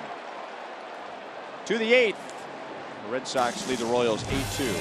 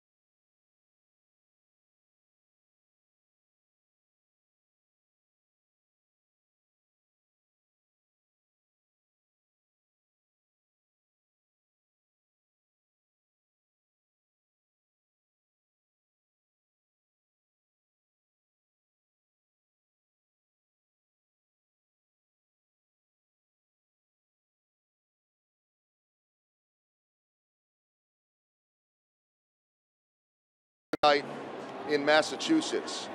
Right now, down 8-2. Panera takes us around the league, and New York behind the young rookie Gary Sanchez, who homers again. They win it. Detroit right now losing. More on them in just a moment. Chicago all over Seattle. Texas is shutting out Cleveland. And so as we take a look at our Mazda game break, and it is Mitch Moreland. Check this one out. The grand slam off Carlos Carrasco. That Indians pitching has been struggling. So that is our Northtown Mazda game break. Guys, one more update on that Detroit game. And this has had a lot of action to it, even if it's just a 3-1 score. Mike Everett, the crew chief and home plate umpire, ejected Victor Martinez for arguing strikes in the 3rd. Hitting coach Wally Joyner ejected by Everett in the 5th. Manager Brad Ausmus ejected by Everett in the 5th. JD Martinez, the second Martinez to be ejected by Everett, tossed in the 6th. So far, 4 different Tigers. And by the end of this thing, maybe pitching coach Rich Doobie will be the manager. Who knows? Because there's no more Martinez to throw out, right? No. Yeah. Clay Buchholz, who has been sent to the bullpen twice by the Red Sox this year. He's also made 16 starts. His ERA is over 5. And like Danny Duffy, Buchholz, trying to put his season back together, is pitching exclusively out of the stretch. Yep, limit the movement. Mechanical issues, sometimes if they're off and you're not unable to repeat, you leave the ball up and it gets whacked. He's got good stuff. Low to mid-90s fastball, slider, changeup, and a curve. But probably doesn't use all of those in relief. We think that's Clay Buchholz's wife. It is. And she is living and dying with every pitch. His wife, Lindsay.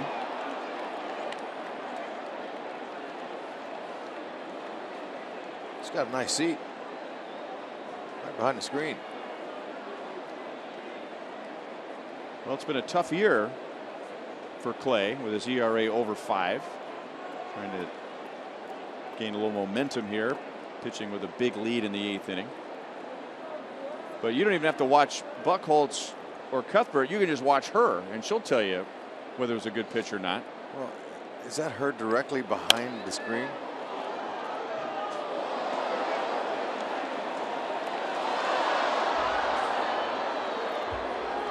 But she's getting every eye. She's seeing all of her husband's pitches directly behind home plate. Joel, how about you? Well, she may be just a little conflicted here. Obviously, the allegiance is to her husband and the Red Sox, but Lindsay is from Richmond, Missouri, so she grew up a Royals fan, going to Kauffman Stadium all the time. Still says she wants to meet George Brett one day, but she actually was entertaining a group from Kansas City that was here that won an item in the big auction. Remember when all the comedians were in town and all that money that they were raising, Rob Riggle and all those guys, and so it was a couple that had bid on an auction to come out here to a Red Sox game. But she is was a diehard Royals fan. But now, got to root for her husband. Yeah. She's praying for her husband. Every pitch matters.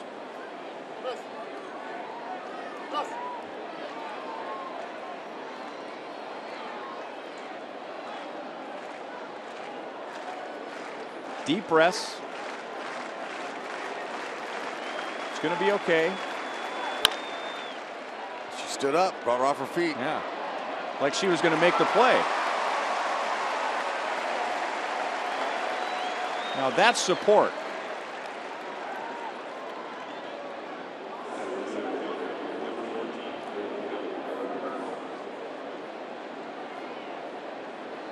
I think I feel worse for her than I do Clay. Well, we've seen, you know, the parents of rookies that get their debuts out there. You can understand that, but she's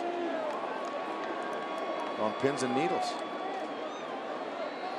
It's not like he's a first-year player. Yeah, he's thrown a no-hitter in his career. Pedroia gonna have to hurry. Safe. The Red Sox may take a look at that. But there's Billy Burns' speed on display.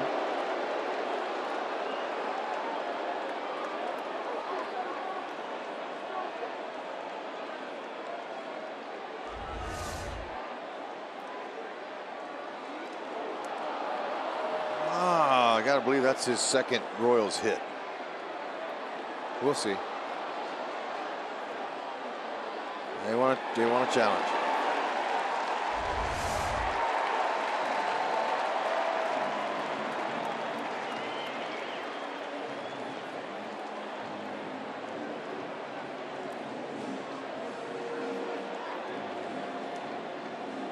So with Billy Burns at first base for now, let's answer our sprint trivia question.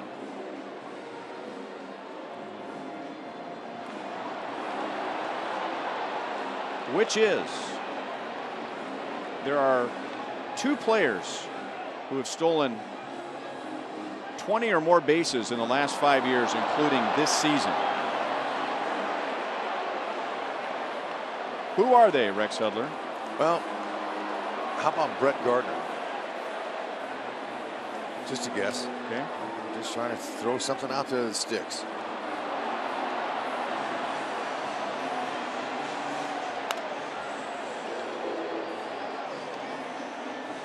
What about Jacoby Ellsbury? That's a good guess. Oh. Okay, so we do have one correct name. Does Mike Trout? Well, I threw Altuve out there earlier. Okay, that might be the winner. I didn't think Altuve. They keep showing Pedroia. Now, is that because of the play? That's because of the play. Because I'm looking at his stolen base. So he's not one of the answers to the trivia question. No. He is. Tie goes the runner. Except tonight.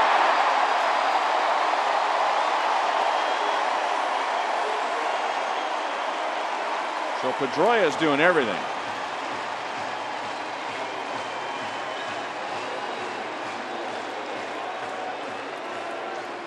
So 2 down and nobody on to Eric Hosmer.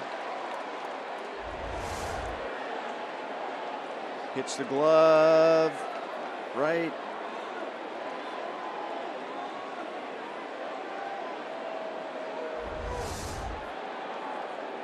Hall of Fame broadcaster for the Pittsburgh Pirates many years ago, Bob Prince. Okay. Used to say they got him by a gnat's eyelash. Wow.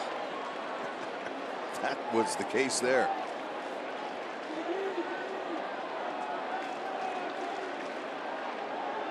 Hosmer is 0 for 2 with a walk. And Lindsey Buchholz wants to capture a Clay Buchholz 1-2-3 inning on video. Well, maybe he hasn't had many 1-2-3 innings this year.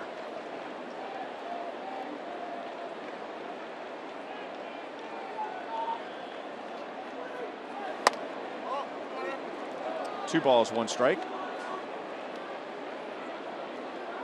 You know, what she's going to do, I think, is record this inning. See? And take it home tonight and break down some video with him. Look, you need to keep that front shoulder in. Look at what you did when you kept that front shoulder in. No swing. 2 balls, 2 strikes. I doubt that there's very much constructive criticism given by his wife to him. I don't know. She's into this, man.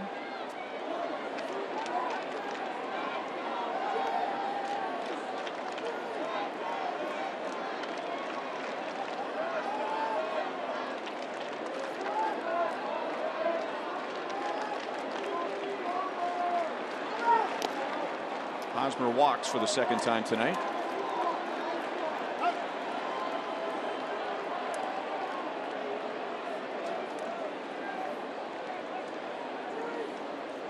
I'm running out of names for the trivia question. I know it's got to be an easy one. Toronto, Boston, Baltimore, Adam Jones.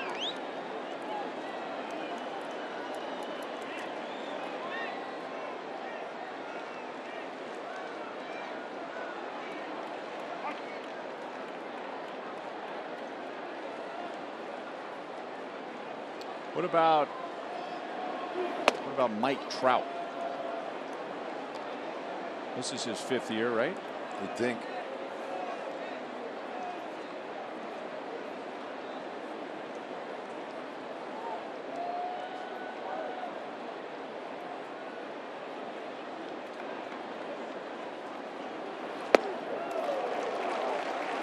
One and one on Morales. He's 0 for 3 tonight.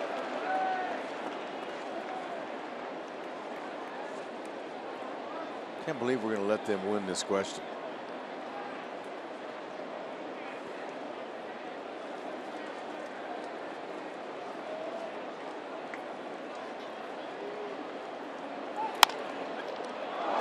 Ramirez makes a great play at first base. And the Red Sox win. That was a heck of an inning. Wow.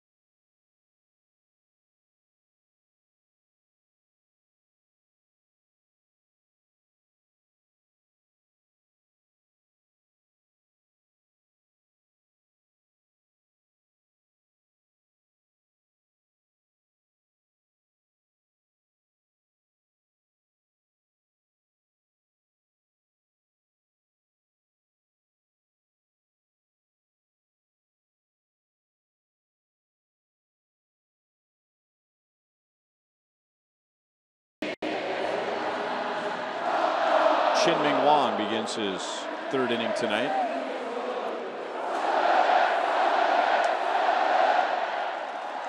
I'm going to go with. Well, who are you going with? You already got the answer. You got one I of do? them. Yeah, you got one of them. You got the second baseman Altuve. All right, but we need another one. I'm going to go Altuve and Trout. Although I like Brett Gardner and Jacoby Ellsbury. What's wrong with Ian Kinsler? Does he have 20 this year? Not yet. Well, it includes this year. That threw me all off. Now I'll get it right here. I mean, I'll read it for a 7th time if you want me to. There's a lot of stuff going on out there. Watching Mrs. Buckholz and all that stuff. I kind of lost my question. Sorry. That was harder to watch her than it was Buckholz. That's what I'm saying.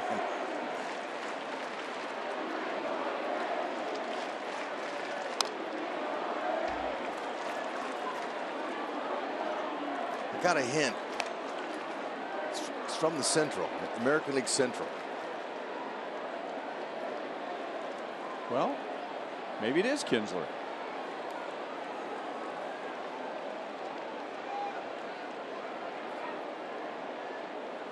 What about Jason Kipnis? I mentioned him. I mentioned him to him. Okay.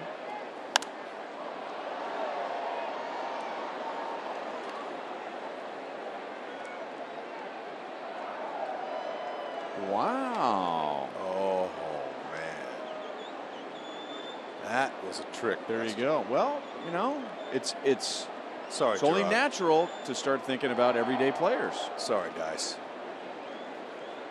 We should. That's impressive. No wonder we couldn't pick that up. Only 2 players. I was thinking everyday players. They tricked us.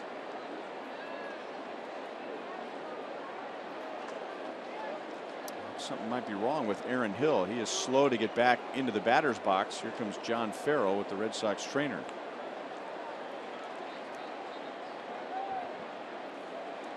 I mean, I just read the athletic trainers. I read his lips, and he said, "Are you all right?" Obviously not.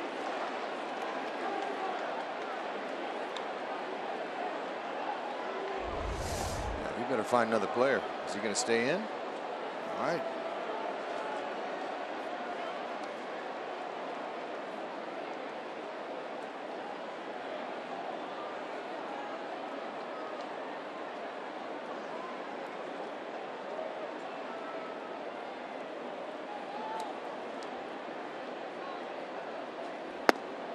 Two balls, two strikes. I was looking at Aaron Hill's numbers. He had some big seasons.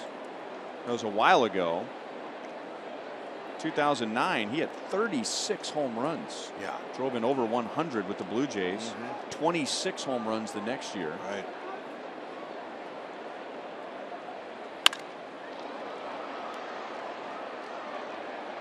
Escobar throws him out. Hey, Royals fans, don't miss your opportunity to attend Special Day at the K next Sunday. $5 from every ticket purchased at Royals.com/Special Day benefits the special needs community here in Kansas City and beyond. In addition, each ticket includes the opportunity to receive a free Special Day at the K t-shirt. That's at Gate D, by the way. For more information, visit Royals.com/Special Day, and we're hoping it will be a special day with that event going on before the game. The yoga in the outfield and a Royals victory would make it complete.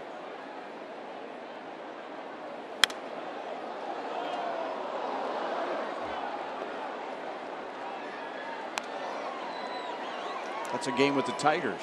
Nice. Important game. Very important.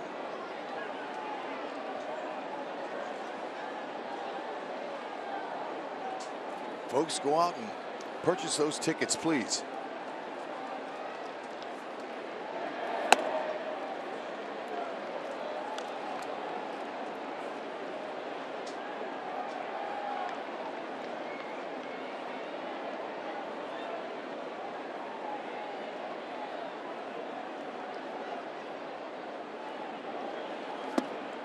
One and two on Jackie Bradley Jr., who was struck out twice tonight and 5 times in the series. He also chipped in with an RBI double and a run scored in the second inning.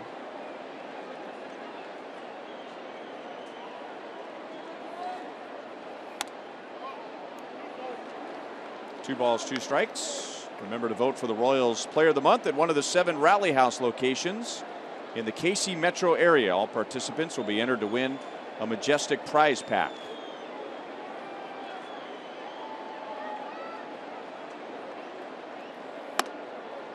Three balls, two strikes. Danny Duffy went 5. He gave up 7 runs. That's the second most runs he's allowed in his career. And now Chin-Ming Wong is trying to get the Royals through the 8th inning. And if he can, it'd be pretty remarkable that Medios might only have to use 2 pitchers tonight.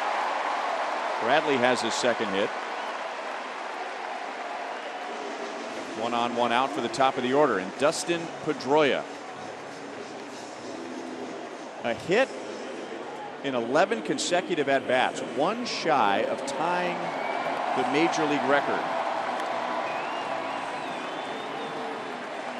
Pinky Higgins, 1938.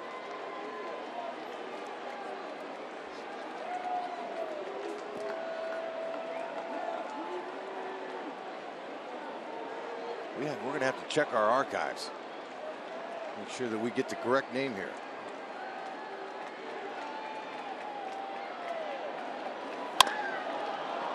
And it will end right here with a double play. Still, Pedroia On base 5 times last night, 4 times tonight. Grounds into an inning-ending double play in the 8th.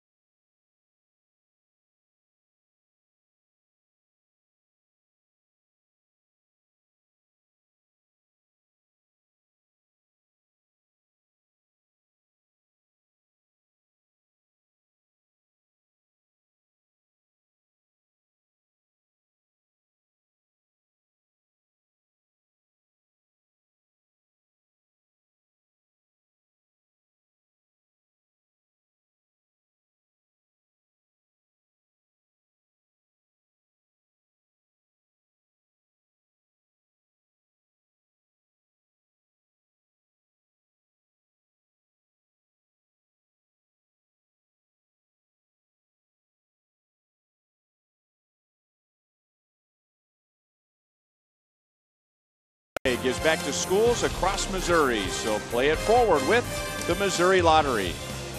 By Menards, save big money at Menards on all your home improvement needs. And by your Midwest Ford dealers, visit your MidwestFordDealers.com.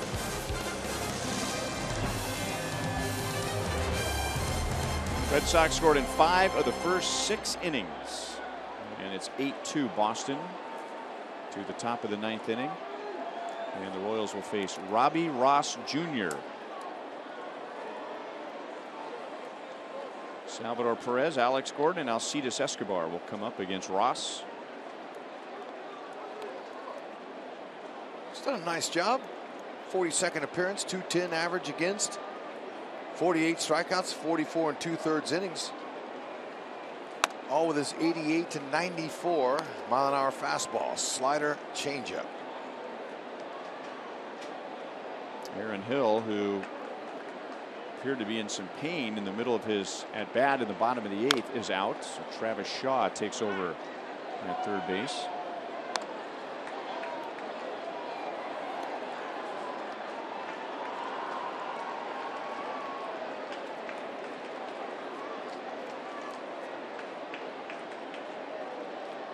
Salvi homered back in the 2nd inning.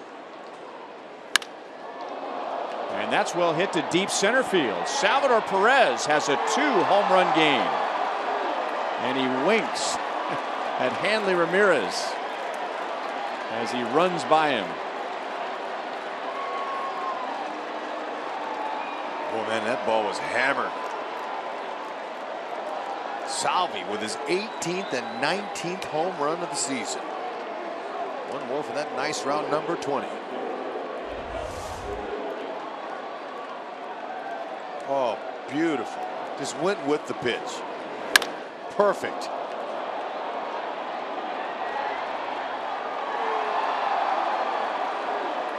Perfect swing with a wink.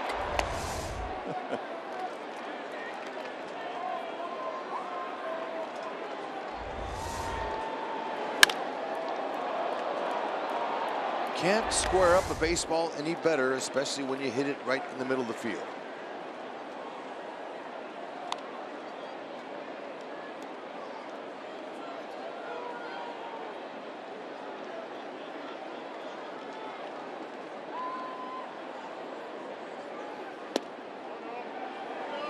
That was a swing. 1-2 on Alex. He doubled and scored in the 2nd inning, and when he scored, that tied the game at 2. Boston got 2 in the bottom of the 1st. The Royals came right back and got 2 in the top of the 2nd. But then the Red Sox went on a scoring binge. 2 in the 2nd, 1 in the 4th, 2 in the 5th, 1 in the 6th.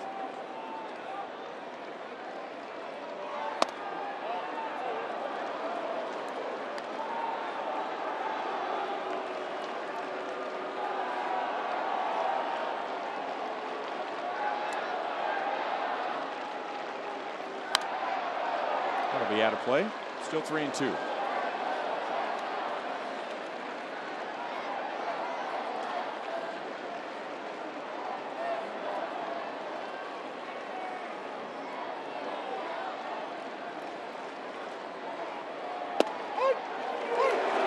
One down in the ninth.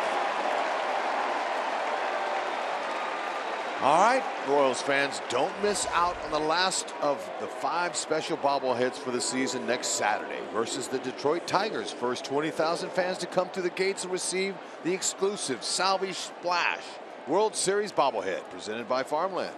Go to Royals.com or call 1-800-6-ROYALS for tickets. And you can get splashed by Salvi.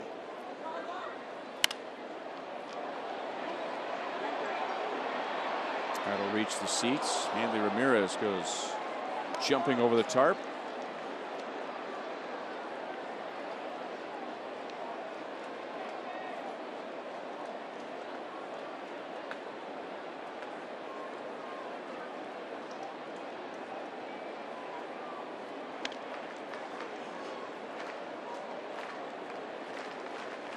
Good news in the division. Texas leads Cleveland 7-0. That game's in the top of the 6th. And the Angels lead the Tigers 3-2 in the 9th. Okay. So it's possible the Royals will not lose any ground in the Central tonight. That would be nice. The other thing that's a positive tonight, you mentioned it earlier, if Ned Yost can just go through this game with 2 pitchers, that would be a real nice thing. Save that pin for tomorrow if they need him. Yordano Ventura going.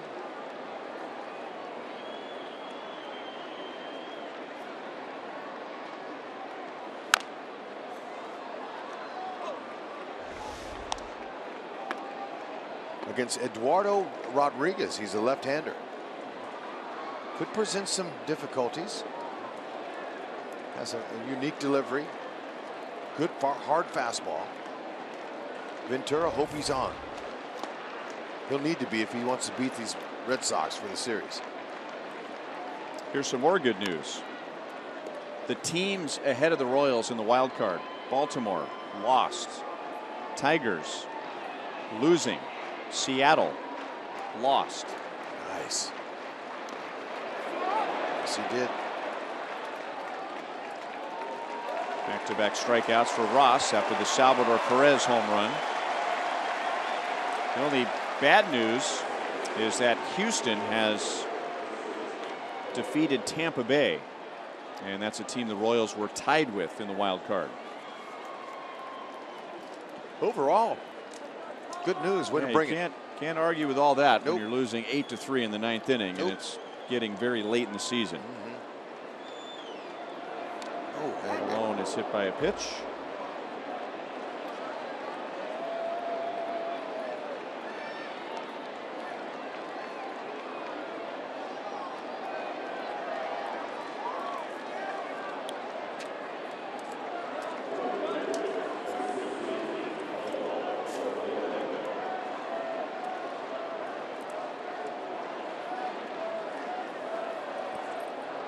And now Paulo Orlando. He hit the daylights out of a pitch thrown by David Price to begin the game tonight, but lined out to Jackie Bradley Jr. in center field. And he's 0 for 4.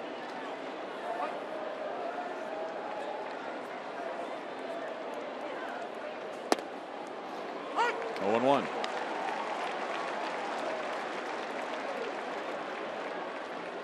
Another positive for the Royals. Even with a loss tonight, they have reversed their fortunes on the road, which has been an issue all year.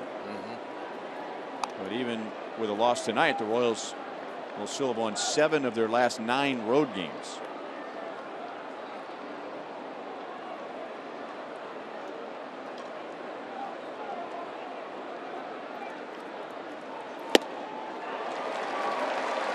One and 2. Coming up after the game, Boulevard Royals Live with Joel and Mike McFarland. Filling in for Monty.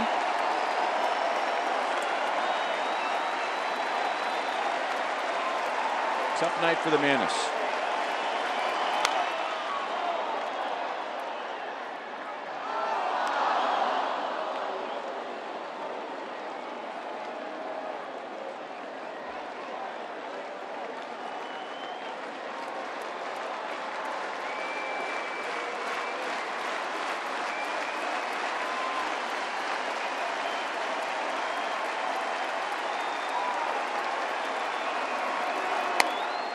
Two and two on Paulo.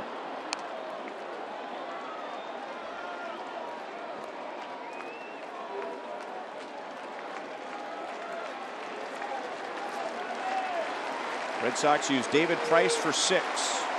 Brad Ziegler for 1. Clay Buchholz for 1. And now Robbie Ross Jr. trying to close the door. Shallow right, and the game ends with a nice running play by Betts. So the Red Sox tie the series at 1 game apiece. Bogaerts got it started with a 2-run home run in the first inning.